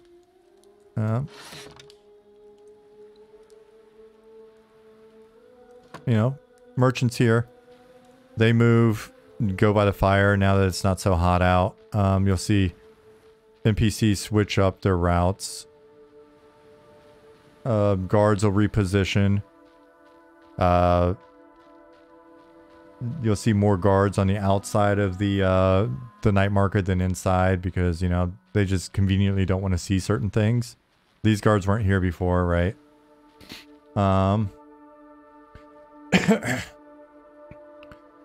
Has work started on the Night Harbor government building palace. In real life, a small town would sort of be one of the first buildings built in the city, but here I feel like it hasn't been shown off as much. Have we not seen as much of it because of the secrets lore? That's partially it. There's a lot of intrigue with the people that run this city and the sort of the tentative agreements between them and stuff like that, and that's all going to be lore stuff. Plus we're just kind of working towards it. I mean, we got the blue buildings done last year, early in the year, as part of like one of Goblin's early concepts, and put them in just to kind of get a vibe for it. But we bounce around a bit. You should add street rats, except they are actual humanoid rats that steal money off you. We have humanoid rats in a different location. If you weren't here for the smuggler camp, there's some stuff going on with them, and you'll see more of them around.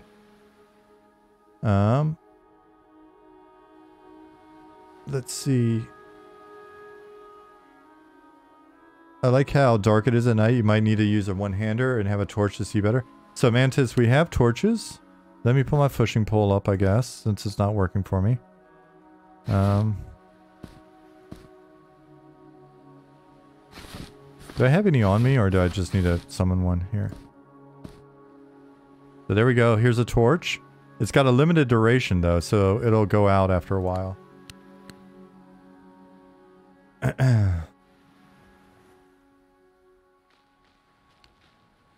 Yeah, and some of the like guard pathing and stuff, you know, basically I put some weird timing on some of them, so it's not as frequent. So this guy here, I think he eventually will just move.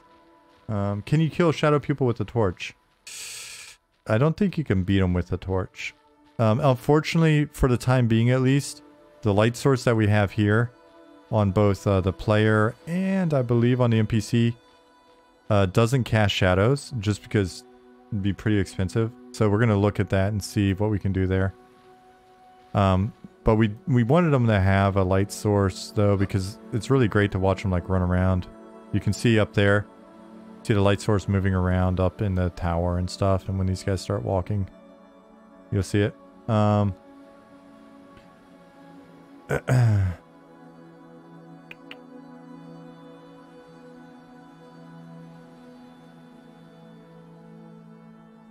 Codes Mahoney said, I know nothing about your backend stuff. I just saw yesterday that Azure just announced they're offering their services basically free for qualifying indie developers. So stuff like PlayFab and VS Enterprise, other stuff. I'm not sure if you're interested. If Ali sees this, or if I remember to tell him, I'll let him know what he thinks and what our needs are.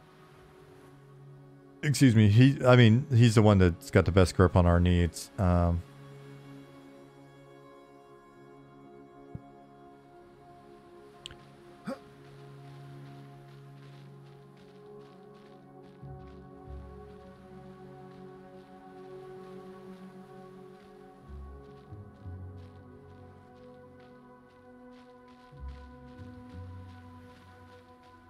So yeah, one of the things I was doing last night was tossing in, and just while chatting and stuff, tossing in more of these guys just because I want to start to fill in stuff. Oh, there's a couple things.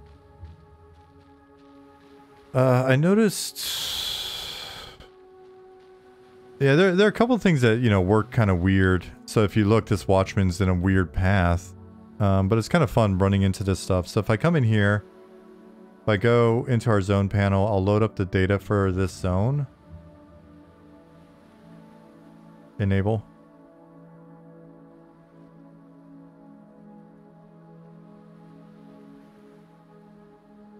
there's a lot of data for this zone, so it takes a minute. Which is another reason why we may eventually break this into separate zones.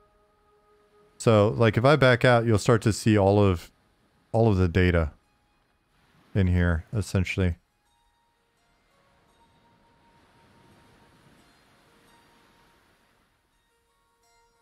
So, the bulk of what we're looking at, those numbers are spawners. And they're either spawners or they're waypoints or go-to commands for various spawners. Can we implement a MIDI music system like Mario Paint so bards can write their own MIDI music? Lower in priority on the list for sure, but something we are actually really kind of keen to eventually do is have the ability for people to make music. I mean, our push is for this to be as social as possible, right? Thunder, fire, ice, and wind. Good morning. Yeah, so that guard that just walked by, he's not on his actual path. So that's kind of a bit of a goof. It's like, why does he keep walking up here? But we'll figure it out.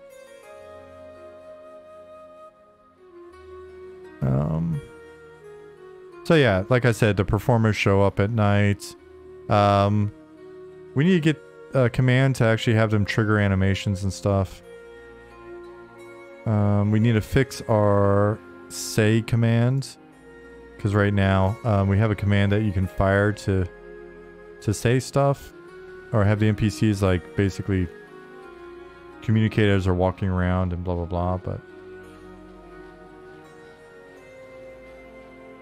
it's not working. We've got, you know, more sort of life coming into the city for quest NPCs, but I also want to get some other NPCs in that are just, for now at least, more just flavor.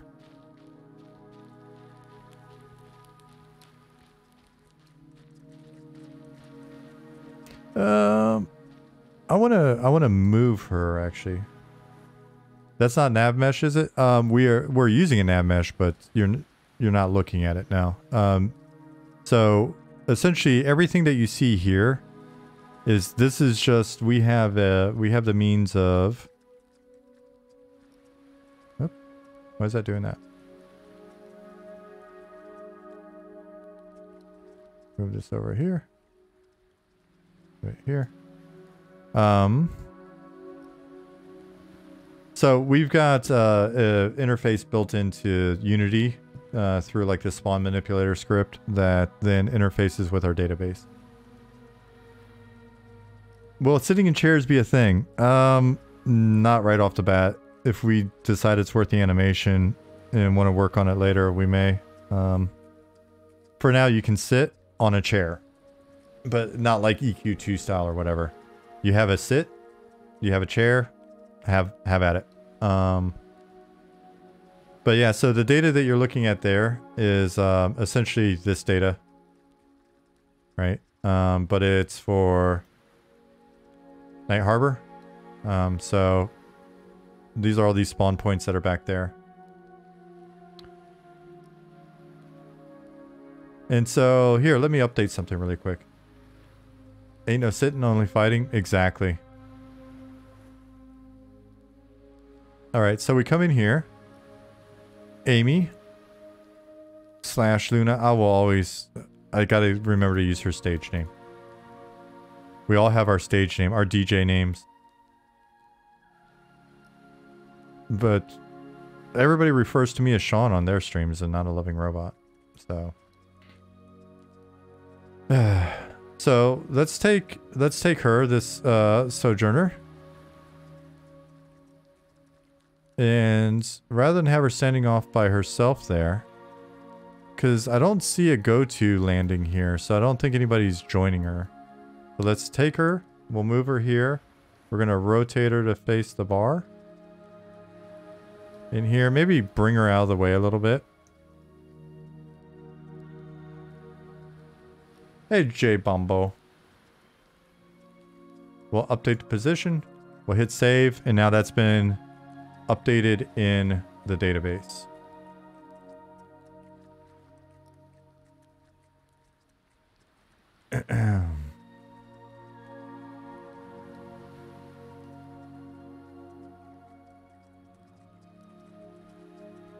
And so if we only wanted her to show up like at night, and I've got the feeling that, yeah, based on this, every time the zone's repopped, she winds up being a, you know, one of whatever all is on this encounter table.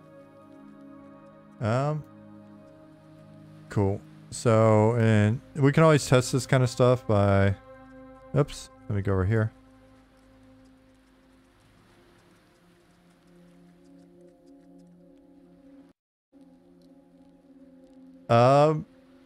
Jay said that's interesting. So you essentially have this database information to manipulate instead of the object itself. Yeah, because we're working with so much data, right? So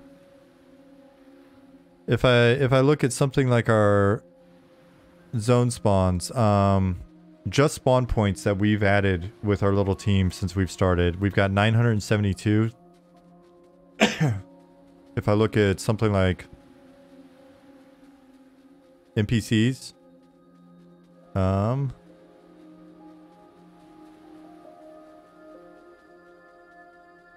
we have 856 NPCs in, and we're basically just getting started. Item, we have 1,000 items, like literally just getting started.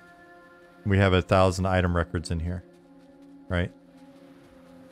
So if you're making an MMO, one of the first things you've got to think about is you're working with a ton of data, and that ton of data is only going to get bigger the longer your project, you know, goes on. And so this idea of having, because I've seen MMOs that were, you know, basically being worked on even by, you know, at companies like when I was at Sony Online, you know, that made MMOs for, you know, that's what we're known for. But I'd see new projects where there would be a lot of like data in you know, Unreal's back in the day, Kismet and things like that. And they would be, you know, there would be data built into like the various objects in the game. And it's like, how do you manage all of that? How do you query all of that? If you're looking for a specific, you know, a specific item or a specific NPC or whatever, and like specific properties of it, or all NPCs with certain properties or whatever, right? Like if I want to find an item, if I want to find all cleric items at the moment, basically everything that we've put a cleric tag on, so quest items, scrolls, armor, all that shit. Cool. So everything that's been properly flagged, at least, or has it in a name, you can find it right here, right? Quest items. As we're adding quests, I try to make sure that we're flagging all of the quest items properly. Right? So, 104 quest items. Cool. What else? Right? And so, you've got to be able to have well, it's my belief. I don't know. What do I know? But it's my belief that you're dealing with a shitload of data, and it's beneficial to have the ability to quickly like query that data, replicate that data, you know, and easily manage that data. And it's like if I had to go into every scene in Unity and open that scene, and then go into some object in that scene and look at the properties on that object, it would just be insane. It would be a nightmare. So that is definitely not what we want to do. So we started from the very beginning. One of the first things that we did back 2 years ago at this point was sit down and like, you know, think through a relational database and really just sort of like, we actually have a spreadsheet it's, you know, 2 years old now, but it was partially me on a plane, just typing it into my phone in like Google Sheets. And it was basically a column would be a new table, and then the rows would be the attributes within that table, and then defining the relationship between tables, right? Because like an NPC has an NPC, if we look in here, you know, if I go to NPC, an NPC is going to have attributes that are then like, you know, pulling from another table. So somewhere we've got a table that's defining classes, you know, races, and other attributes. And so, yeah, I mean, how do they all link together? Our actual build out differs a bit from like what was originally written up, but end of the day, it works. And then what we've been doing, like Keith and Ali have been working on building better interfaces so that we're not always in a database, but working in a database is actually feels pretty natural to me at least, and feels like it's still relatively easy. Belfaster asks, when you were working on EQ and a new expansion, would you guys make a new version of the database with the new data, any necessary fields, or would you just make additional table, join them together when it went live? At work, we keep all the historical tables just to not break old reports, but some tables have something like 40 plus variants. I think for the most part, I might be speaking as someone who's just too much of a end user or layman to speak to speak to the sort of technical actuality or whatever. But as a designer, the way it looked was we just added more. We were mainly in the business of adding more records, not adding more tables and stuff. New tables came as a result of new functionality or properties. And so usually it was, we were doing things like adding new abilities, and we had the spell guy that was doing that. So new abilities would be these first 5 tables, I think at least. We have things like items, which is, what, 3 tables? Because there's item, item effect, item proc, and then those also link back to abilities, right? So there's loot tables that we build, and then we've got the NPC loot table is where we attach it to NPCs. And so essentially that's an extension of the NPC, right? That's a relationship with the NPC. You got NPC abilities, NPC ability lists, right? So we can associate NPC, or we can associate lists of abilities with NPCs. We then associate, or we put NPCs into encounter tables or spawn groups, which rolls to see which monsters spawn. The best sort of simplest example of that is 95% of the time a goofy placeholder appears, and then 5% of the time an awesome boss appears, right? So that's a 95-5 you know, the distribution on the NPC spawn group. So like if you look here, were rats, we've got a distribution of the different were rats based on their level, etc. Then the NPC spawn group is linked to the zone spawn. That's what you see over here, right? So if you look, this is NPC spawn group. And then there are properties that are like, is it a day night spawn? So in this case, the table, or basically the encounter table is here. That's not checked, so it means that that NPC is just always up there. But we can make her only appear at night. You know, comes to the bar at night by checking that box and then moving her NPC spawn group down to the night spawn group.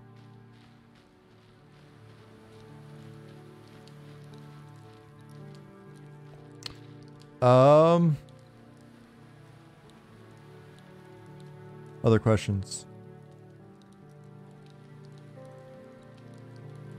Find it better in a software development project. The earlier you have tables established, better. Yeah, I mean, the Sneaky Russian asks, curious why you chose SQL instead of static file format like Lua or something to define those tables.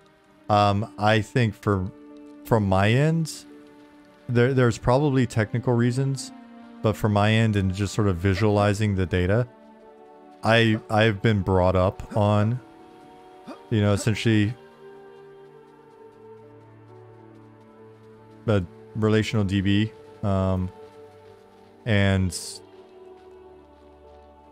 I'm kind of a trained monkey in a lot of regards, right? Like I can't speak to you the value of one approach versus the other, and so when I like grunt and point and make weird like scratching on the ground with my foot to Ollie, who actually is smart and knows the pros, cons, and how to set all this shit up. What I said was, I really like looking at data in a spreadsheet format. I like looking at data in tables. I like to understand a relationship between tables, because like I can picture visually, I could go to a whiteboard without looking at our database and draw the relationship of stuff. And so it's intuitive for me to be able to work within it. Naturally, there's always going to be new properties that appear, like various fields where I'm like, what the hell does that do? As that's been happening over the last like month, especially with Luna just starting on the team. My torch just ran out of fuel. Now it's dark. Basically with adding a new designer, I've been documenting a lot of, you know, what every single field does in here. So that if we go to scale the design team later or need to bring somebody else on board or whatever, it's even easier. Plus, it's also just a great way to learn it. Yeah, static tables, or, you know, like you're talking about static file format like Lua or whatever. One of the things I asked Ali about, or two, is like we're also trying to avoid scripting for as long as possible. Because the second we start to veer off into scripting, what I saw on other projects was, the second you start to give like design more and more sort of free form power to just script whatever. I've seen games where the encounter tables, the drop tables, everything is in a script somewhere. And so you've got all these sort of discrete scripts doing shit for different zones and different NPCs, and like there's just all of a sudden there's like scripts everywhere. And I don't know that I'm talking about the same thing that you are in this case, but there's just certain things where I'm like, you know, that's where code reviews, script design reviews come into play in your process though, right? And that's process overhead. And that's sure, I'm not going to argue with it. That is one of those things where it's my belief, I don't know that this is right, but it's my belief that if we're giving the sort of simplicity of the game type that we're making in terms of combat and sort of the core loops, most of that should be stuff that we can easily tableize and look at it and go, you know, what are the X number of values that you need to have to be able to pull that off. Like our scripting, the closest thing we have to scripting is like in our quests. If you look at, let me find something here.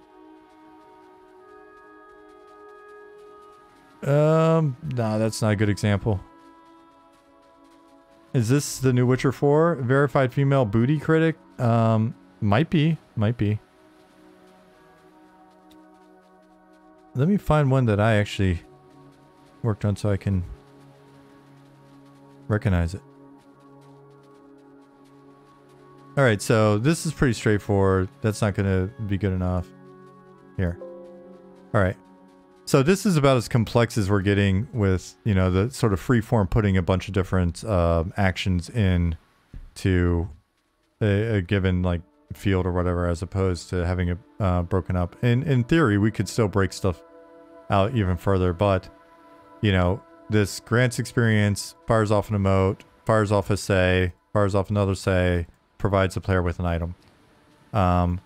It's easy for me to then, you know, get in here and look for everything that's currently giving an item in the responses, right? I don't have to like go through a bunch of different scripts and figure out like why something's messed up.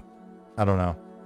I'm probably talking out my ass. I'm definitely not speaking eloquently, but what I can say is when stuff's fairly standardized in a DB, for me at least, I found that it's just a hell of a lot easier to maintain. It's a hell of a lot easier to debug. There's only so many things that we can screw up. And if we screw up something where we find it all the time at the moment, like we can put values in the fields that'll crash a zone or do something sort of dicky with the server. And so when that happens, then we've identified it, we fix it for that field or for whatever whatever value we put in or whatever, and it won't happen again. So the Sneaky Russian said, so this is random feedback from rando you never heard or met, but my experience, projects that live entirely in DB like this become cumbersome long-term to deal with. Bug fixing becomes a chore. I guess at some point you'll run into the need for major refactoring, but you need to worry about that right now, I guess. I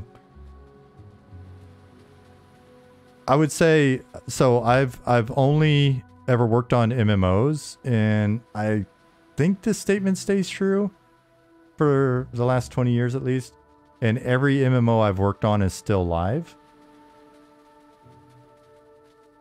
Yeah. And the first MMO I worked on was up to, I think we put in 180,000 records in one expansion. So I'm used to scale. And that was our... What was Lost Dungeons? Was that the 5th? 6th expansion? So... if we get to the point where we need to do a major refactor, which is inevitable, then that'll be awesome, because that means we've been around long enough to need a major refactor. But just basically, I'm not trying to be snarky, but I'm just speaking from my experience, which is like, I've seen this and I'm more comfortable with it than I am like, I've come onto projects later. Yeah, I've come on into projects later in their life cycle and just been like, holy shit, really? These are the tools? Cherix. A sharp name? Yeah. Cherix17 and a sharp name. Thank you for the follow. Sorry, I was a little slow on that. Yeah, people are afraid of refactoring, but it's a good thing with scope. Yeah, it's... I honestly... We've had that discussion before where we're like, well, you know, there are certain things we know will eventually break, and we'll deal with them later. And if the project lives long enough for it to break, then it is a good problem. There is like major refactors, especially related to like our formulas and data and stuff in EQ during Planes of Power. And yeah, it's just kind of par for the course, I guess.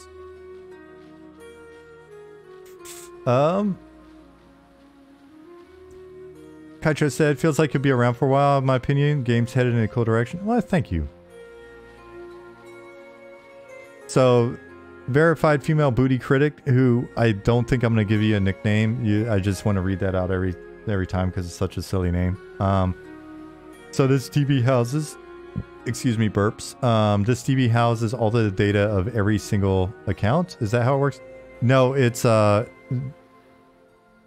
well, I mean, we have a database for accounts and stuff, but this is every single item, NPC, bit of dialogue, quest, spawn point, right? It's all of these spawn points. It's every item that the NPC drops, everything they say, all of their behavior. Like these blue lines are essentially go-tos, their behaviors. And if you look at, some of them, let me see if I can find one that's, there's some, essentially, if you look here, this is like a mini script, but it's like the Lego piece script. It's Fisher Price for, kids like me who would swallow the Lego or put it up their nose. Ollie went ahead and just made a nice big Duplo box for me, right? So I can't break too much. And I've got a finite number of things I can do, right? So it's just like, and I just know that these commands fire in sequence. I can skip around the sequence. I've got, right, so as soon as a mob spawns, it pauses for 70 seconds. It fires off a trigger to these other guys who are listening. Pauses another 15 seconds because it actually tells them to start moving. And so he waits, just, it's cinematic, I guess, or, you know what I mean? Like, it's just planning. Then there's a bunch of go-tos. And then he switches his faction when he gets down in the basement. Surprise! Because he's going to attack you. Spoiler. Like, if you follow him down there, he's going to jump you. And on the way down, like, he switches his faction. So if you get too close, he'll actually attack you before he gets to this point. If you let him keep going, he'll actually spawn another guy that will help in the ambush. And then he'll go down there and hang out with that guy for 180 seconds. And if nothing happens, then he'll depop. And then he'll wait the appropriate amount of time, which is defined in another table. And I can vary like his respawn rate or whatever to be non-standard if I want, but I didn't on this. And then he'll come back and he'll do it again, and that is the life of this NPC. It's Groundhog Day. And so all of this stuff, you assemble it here, and then when you hit save, it goes into the spawn commands. And so if I look at Night Harbor, which NPC is this? He is 193. So if I come into here, let me go next. If I come in here, Night Harbor, 193. It's basically all of these records. How often do I stream? I stream on Tuesdays and Thursdays. Basically Tuesday, Thursday, from 3 hours ago to about 15 minutes from now. So it's, I stream from 2 p.m. Central European time.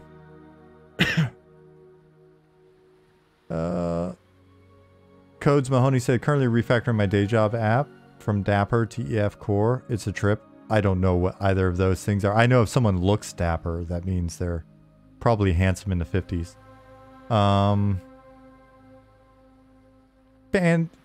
Fanatics Phil. What up, Phil? Just dropping by to say great work. Awesome update. Take care. Hey, man. Have a great December. Merry Christmas if I don't see you again before then.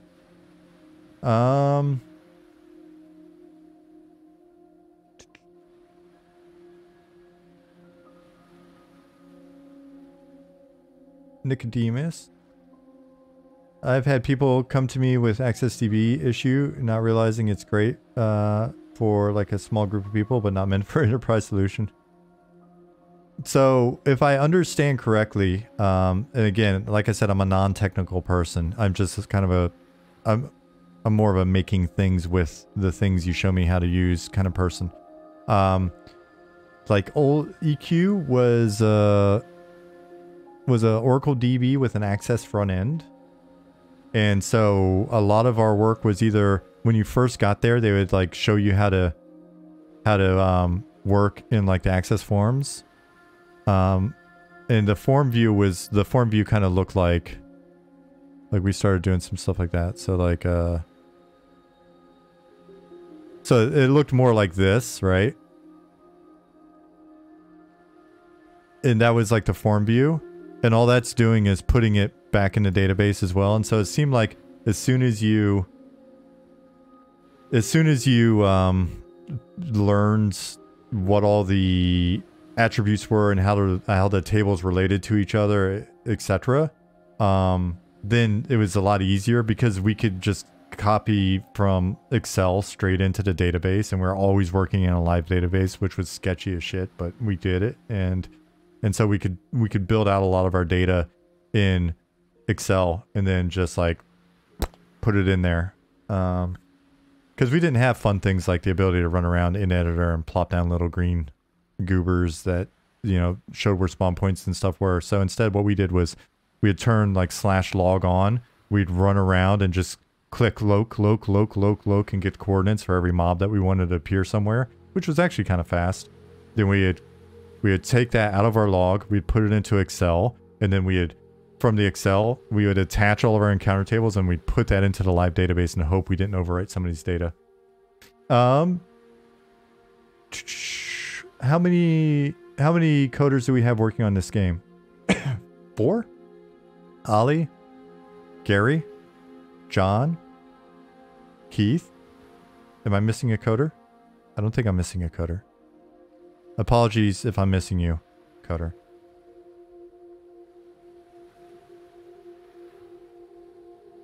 Our team page actually goes through everybody that's currently on the team. I don't think anybody's missing at the moment. So if you go to our team page on the website, and then you can check out the FAQ and stuff as well.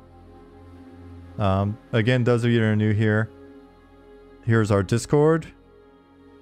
Thanks again for all the fun conversation and questions and stuff. Codes Mahoney said, oh, okay, didn't know you weren't a C# dev. You probably have some C# chops though. Not really. Not really. I mean, I have no need to get in there. If I absolutely had someone pointing a gun at my butt or something, I could probably somehow translate my bit of JavaScript knowledge into C# and then watch 2 tutorials on YouTube and make some shit happen. I mean, I've worked in C# on my own for little side AR, VR projects and stuff over the years. In Unity, just through use of like tutorials and cribbing off of other people's scripts. But I don't get my hands in there because I don't want to break anything.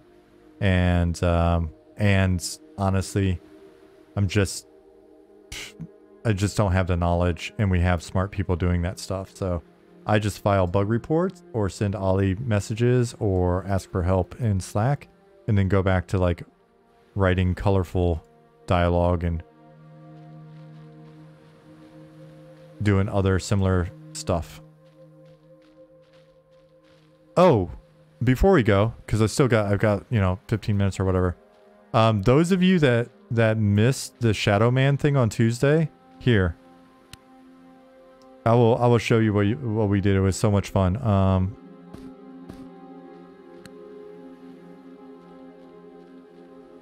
So we have, if you came in later at the beginning of the stream, I went over to the Shadow Man camp, our shadows. And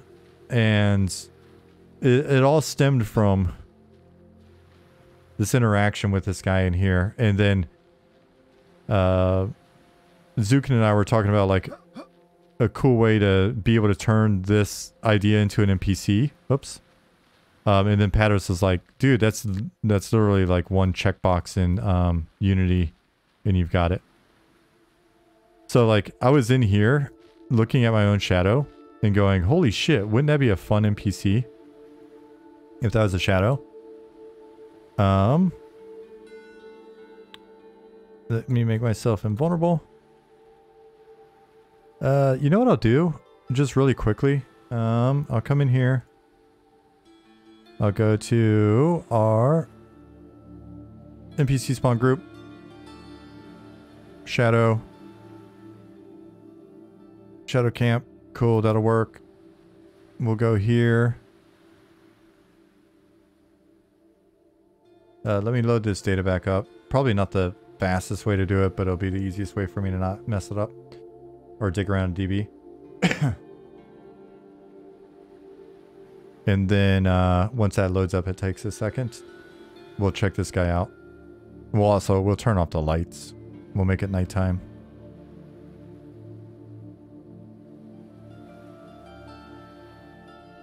So let's come in here. Let's time set 7 p.m. Now it's very shadowy. Nice. We'll go in here.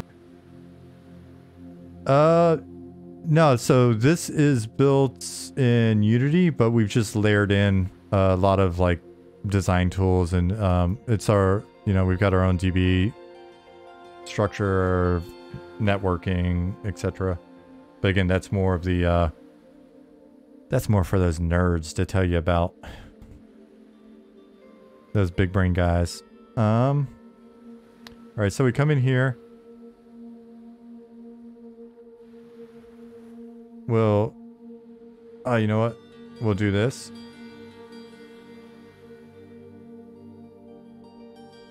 Just for now. That way I don't have to go back and look him up again. We'll hit save. We'll come back in here. We'll maximize this for effect.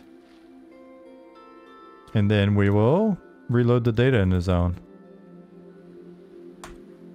And see what happens. It's nighttime, so it should be a shadow man instead of him.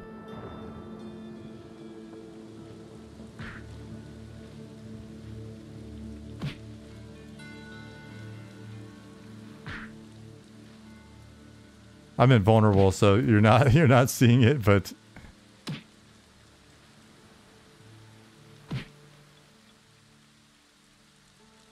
so I'm not reacting or anything because he would just kill me pretty instantly.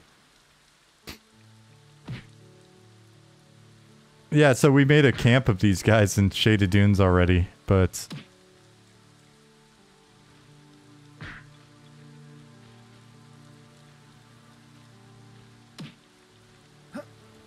it's funny without the light. But yeah, so one of the fun things about working on this project really has been, like, we'll have an idea and somebody will either throw their idea in game or, you know, just help us get the idea in, like, in a matter of... We figured this out in 30 minutes after the stream on Tuesday, so...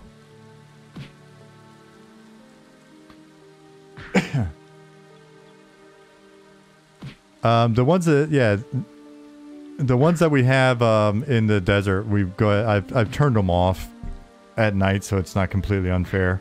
But yeah, it allows us to do some fun shit. Oh, I forgot they run super fast, Kaicho. Kaicho said, blend of design tools and Unity is a really nice, unique, modern look with classic vibes. Yeah, and some of the decision on the tools is actually meant to make us make content that feels classic. Built like a gorilla at that angle, yeah.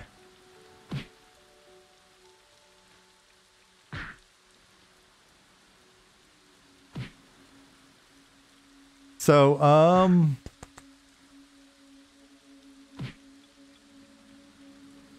think they work better in environments with more controlled lighting indoors. Dargath, I think it's more, it's a cooler visual, but the ones that were in the desert, they feel okay as well. Classic, but you are attacked by the dynamic lighting.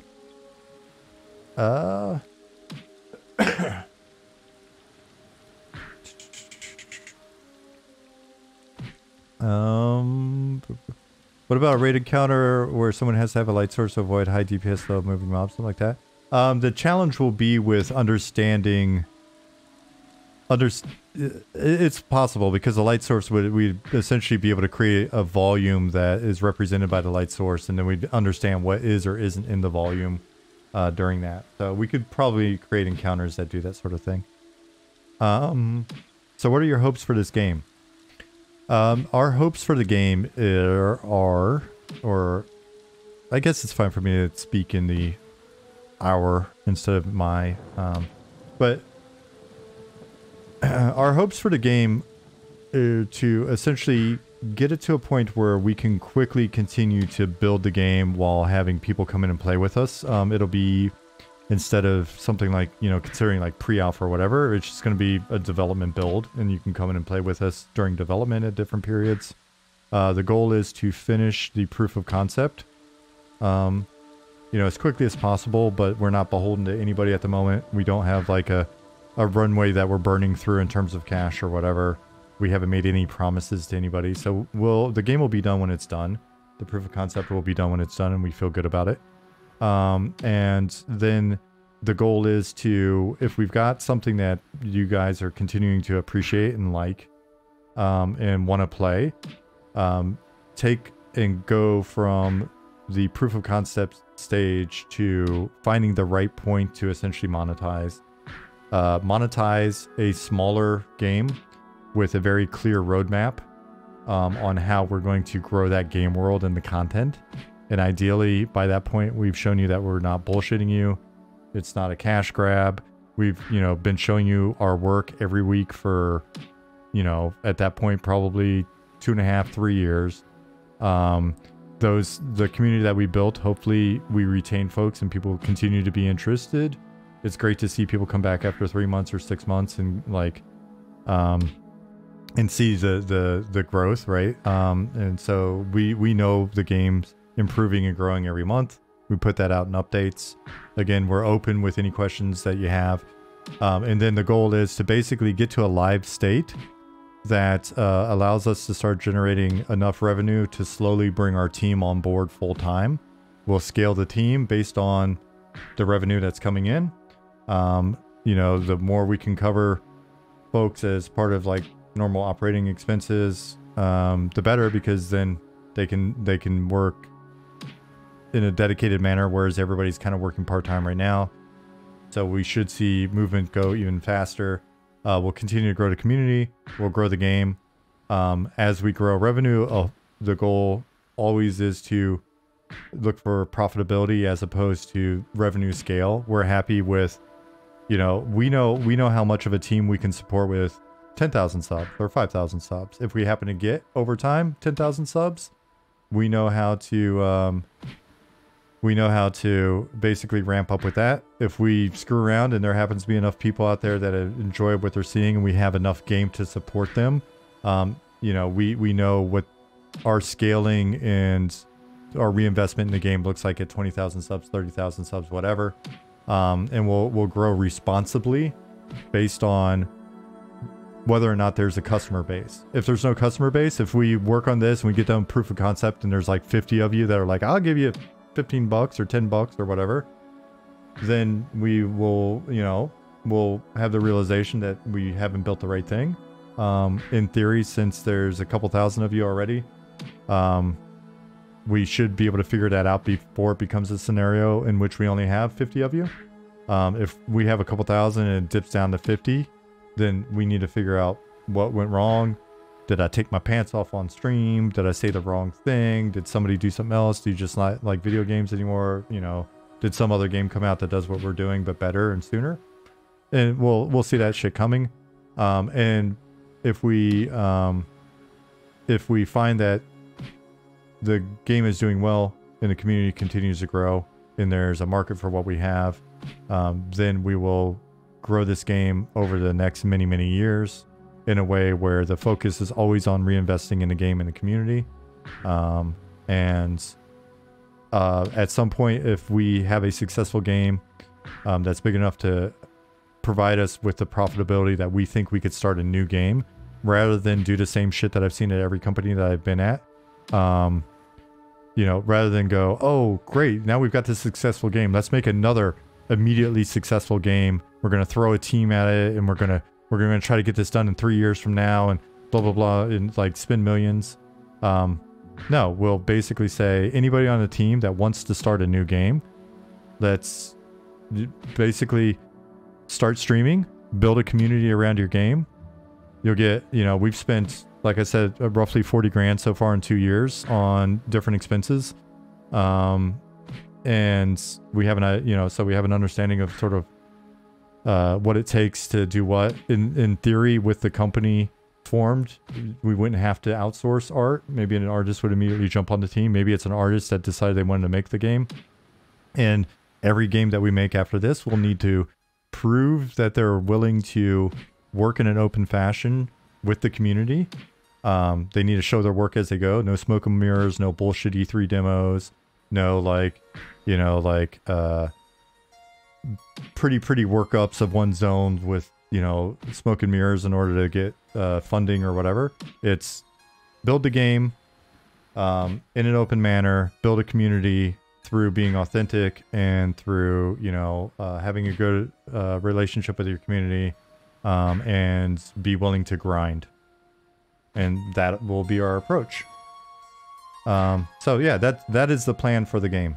And we'll see. We'll see. I mean, at the end of the day, the only thing that matters is making the game.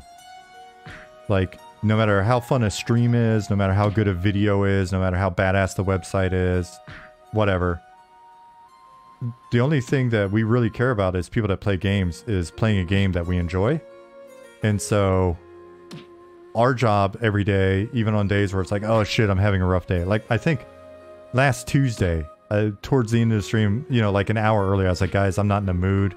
I'm tapping out. I'm gonna end the stream. And yeah, and then Thursday came back. I was energized. I was having a good time or whatever, but I was just like, had shit going on and blah blah blah. It's like, and that's the reality of making games. This week's been fantastic. Today's even more fantastic. And I think that, you know, it's just important to, even on days where it's like, oh, it's a challenge or whatever, just be like, or, you know, if some conflict comes up or if something's not working, it's just a grind, right? Like, all right, well, that sucks, but we still need to make a game. And, you know, just being willing to grind forward. And so, and I'm going to say something, I don't want to sound weird or whatever, but like, if we as people making the game enjoy what we're making, believe in what we're making, and we feel that we're taking the right sort of direction, and we've listened to the feedback, but we're just like, oh man, we're just like, we want to try this. We have to be willing to like have a situation where half of our Discord disappears, or, you know, half the team quits or whatever, and just keep pushing through it and rebuild and show why the thing that we're making has value and why we believe in it. And so, you know, when people are like, oh, I want to make stuff, the thing is, you gotta start making it, right? And so that's sort of been the idea with this company. Again, the first year it was 4 of us, no artists. I was like making bullshit art myself in Blender as placeholder. Ollie was making a little bit of stuff here and there. We outsourced some stuff, you know, threw some cash at it, but not a lot. And we just constant grind, you know, forward. And then and then since then, you know, it's been fantastic getting really talented people to join the team over time. And I think it's just a byproduct of, we show what we're making on stream. People have checked out the stream and said, hey, watch the stream, like the game you're making, want to help. And, you know, that's been fantastic. So I'm pretty optimistic. I've really enjoyed this process compared to other processes that I've been a part of. I feel like it's working really well. And, you know, when I look at the quality of people that have joined the team and the cool people in the community, like, yeah, it's just, I think it's showing us that we're on the right track. So, but if we're not, you guys let us know, right? Like, I look at this art and I'm like, oh man, I love how wacky and green this is. I like the way the shadow looks. Our character art's, you know, coming together.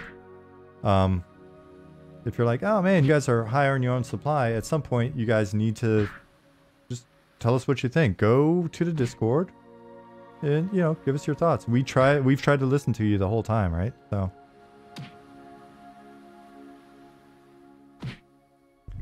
Shadow has taken 250,000 hit points off me. Yeah, for sure. Petra said Goblin was an excellent pickup. Known him as an artist for almost 10 years now. Oh, nice.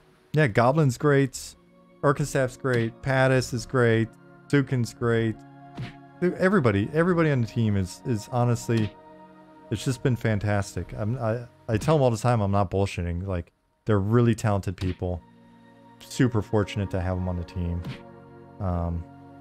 Yeah, so. Stanswar says, watching the stream makes me feel the good emotions I felt back in this era of gaming. You know what?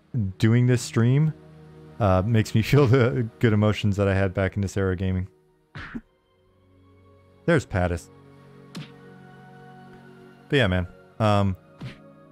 So that's where we're at. It's Thursday. I'm going to wrap up for today. I will see everybody on Tuesday at... what time is it Eastern? It's 2 p.m. my time. Whatever that is. I think it may show you on Twitch. Let me know if it doesn't. 11 a.m.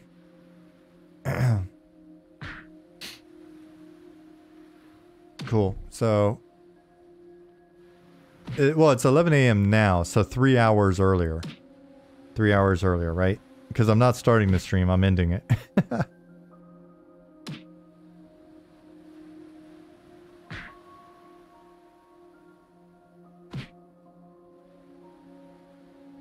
8 a.m. Makes sense. That's the math for you. Cool, guys. Thank you very much for being here. Again, appreciate it. Those of you that have asked about merch and support and stuff like that, just remember, the more people you tell about the community, the more people you get in our Discord or on the mailing list, or watching our YouTube videos, the better for us. And that's huge support for now. Don't sweat the other stuff. Mantis Boxer, goodbye. Yeah, let's do the thing where we say goodbye now. Takes a minute or two. Jaden Fire, happy Thursday. Nicodemus, thank you for your generosity. Strange J, there you go. Enjoy the gift sub. Later Pattis. Rev Chumley, goodbye. Olgo, Auf Wiedersehen. Bis bald. Justin, see ya, buddy. BDC Retro, have a good one. Bye, Chinny D, Hell's Ridge. Enjoy your vacation, Hell's Ridge. Nicodemus, thank you for all your excellent questions. Mirix, good to see you. And goodbye.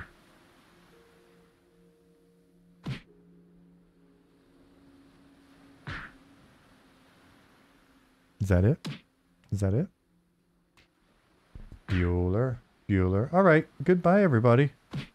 Have a great weekend. I will see you on Tuesday. Be safe out there.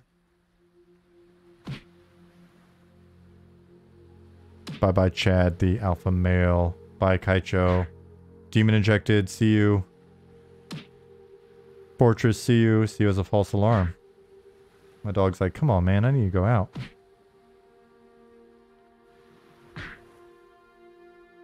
I know, buddy. You'll go out in a second.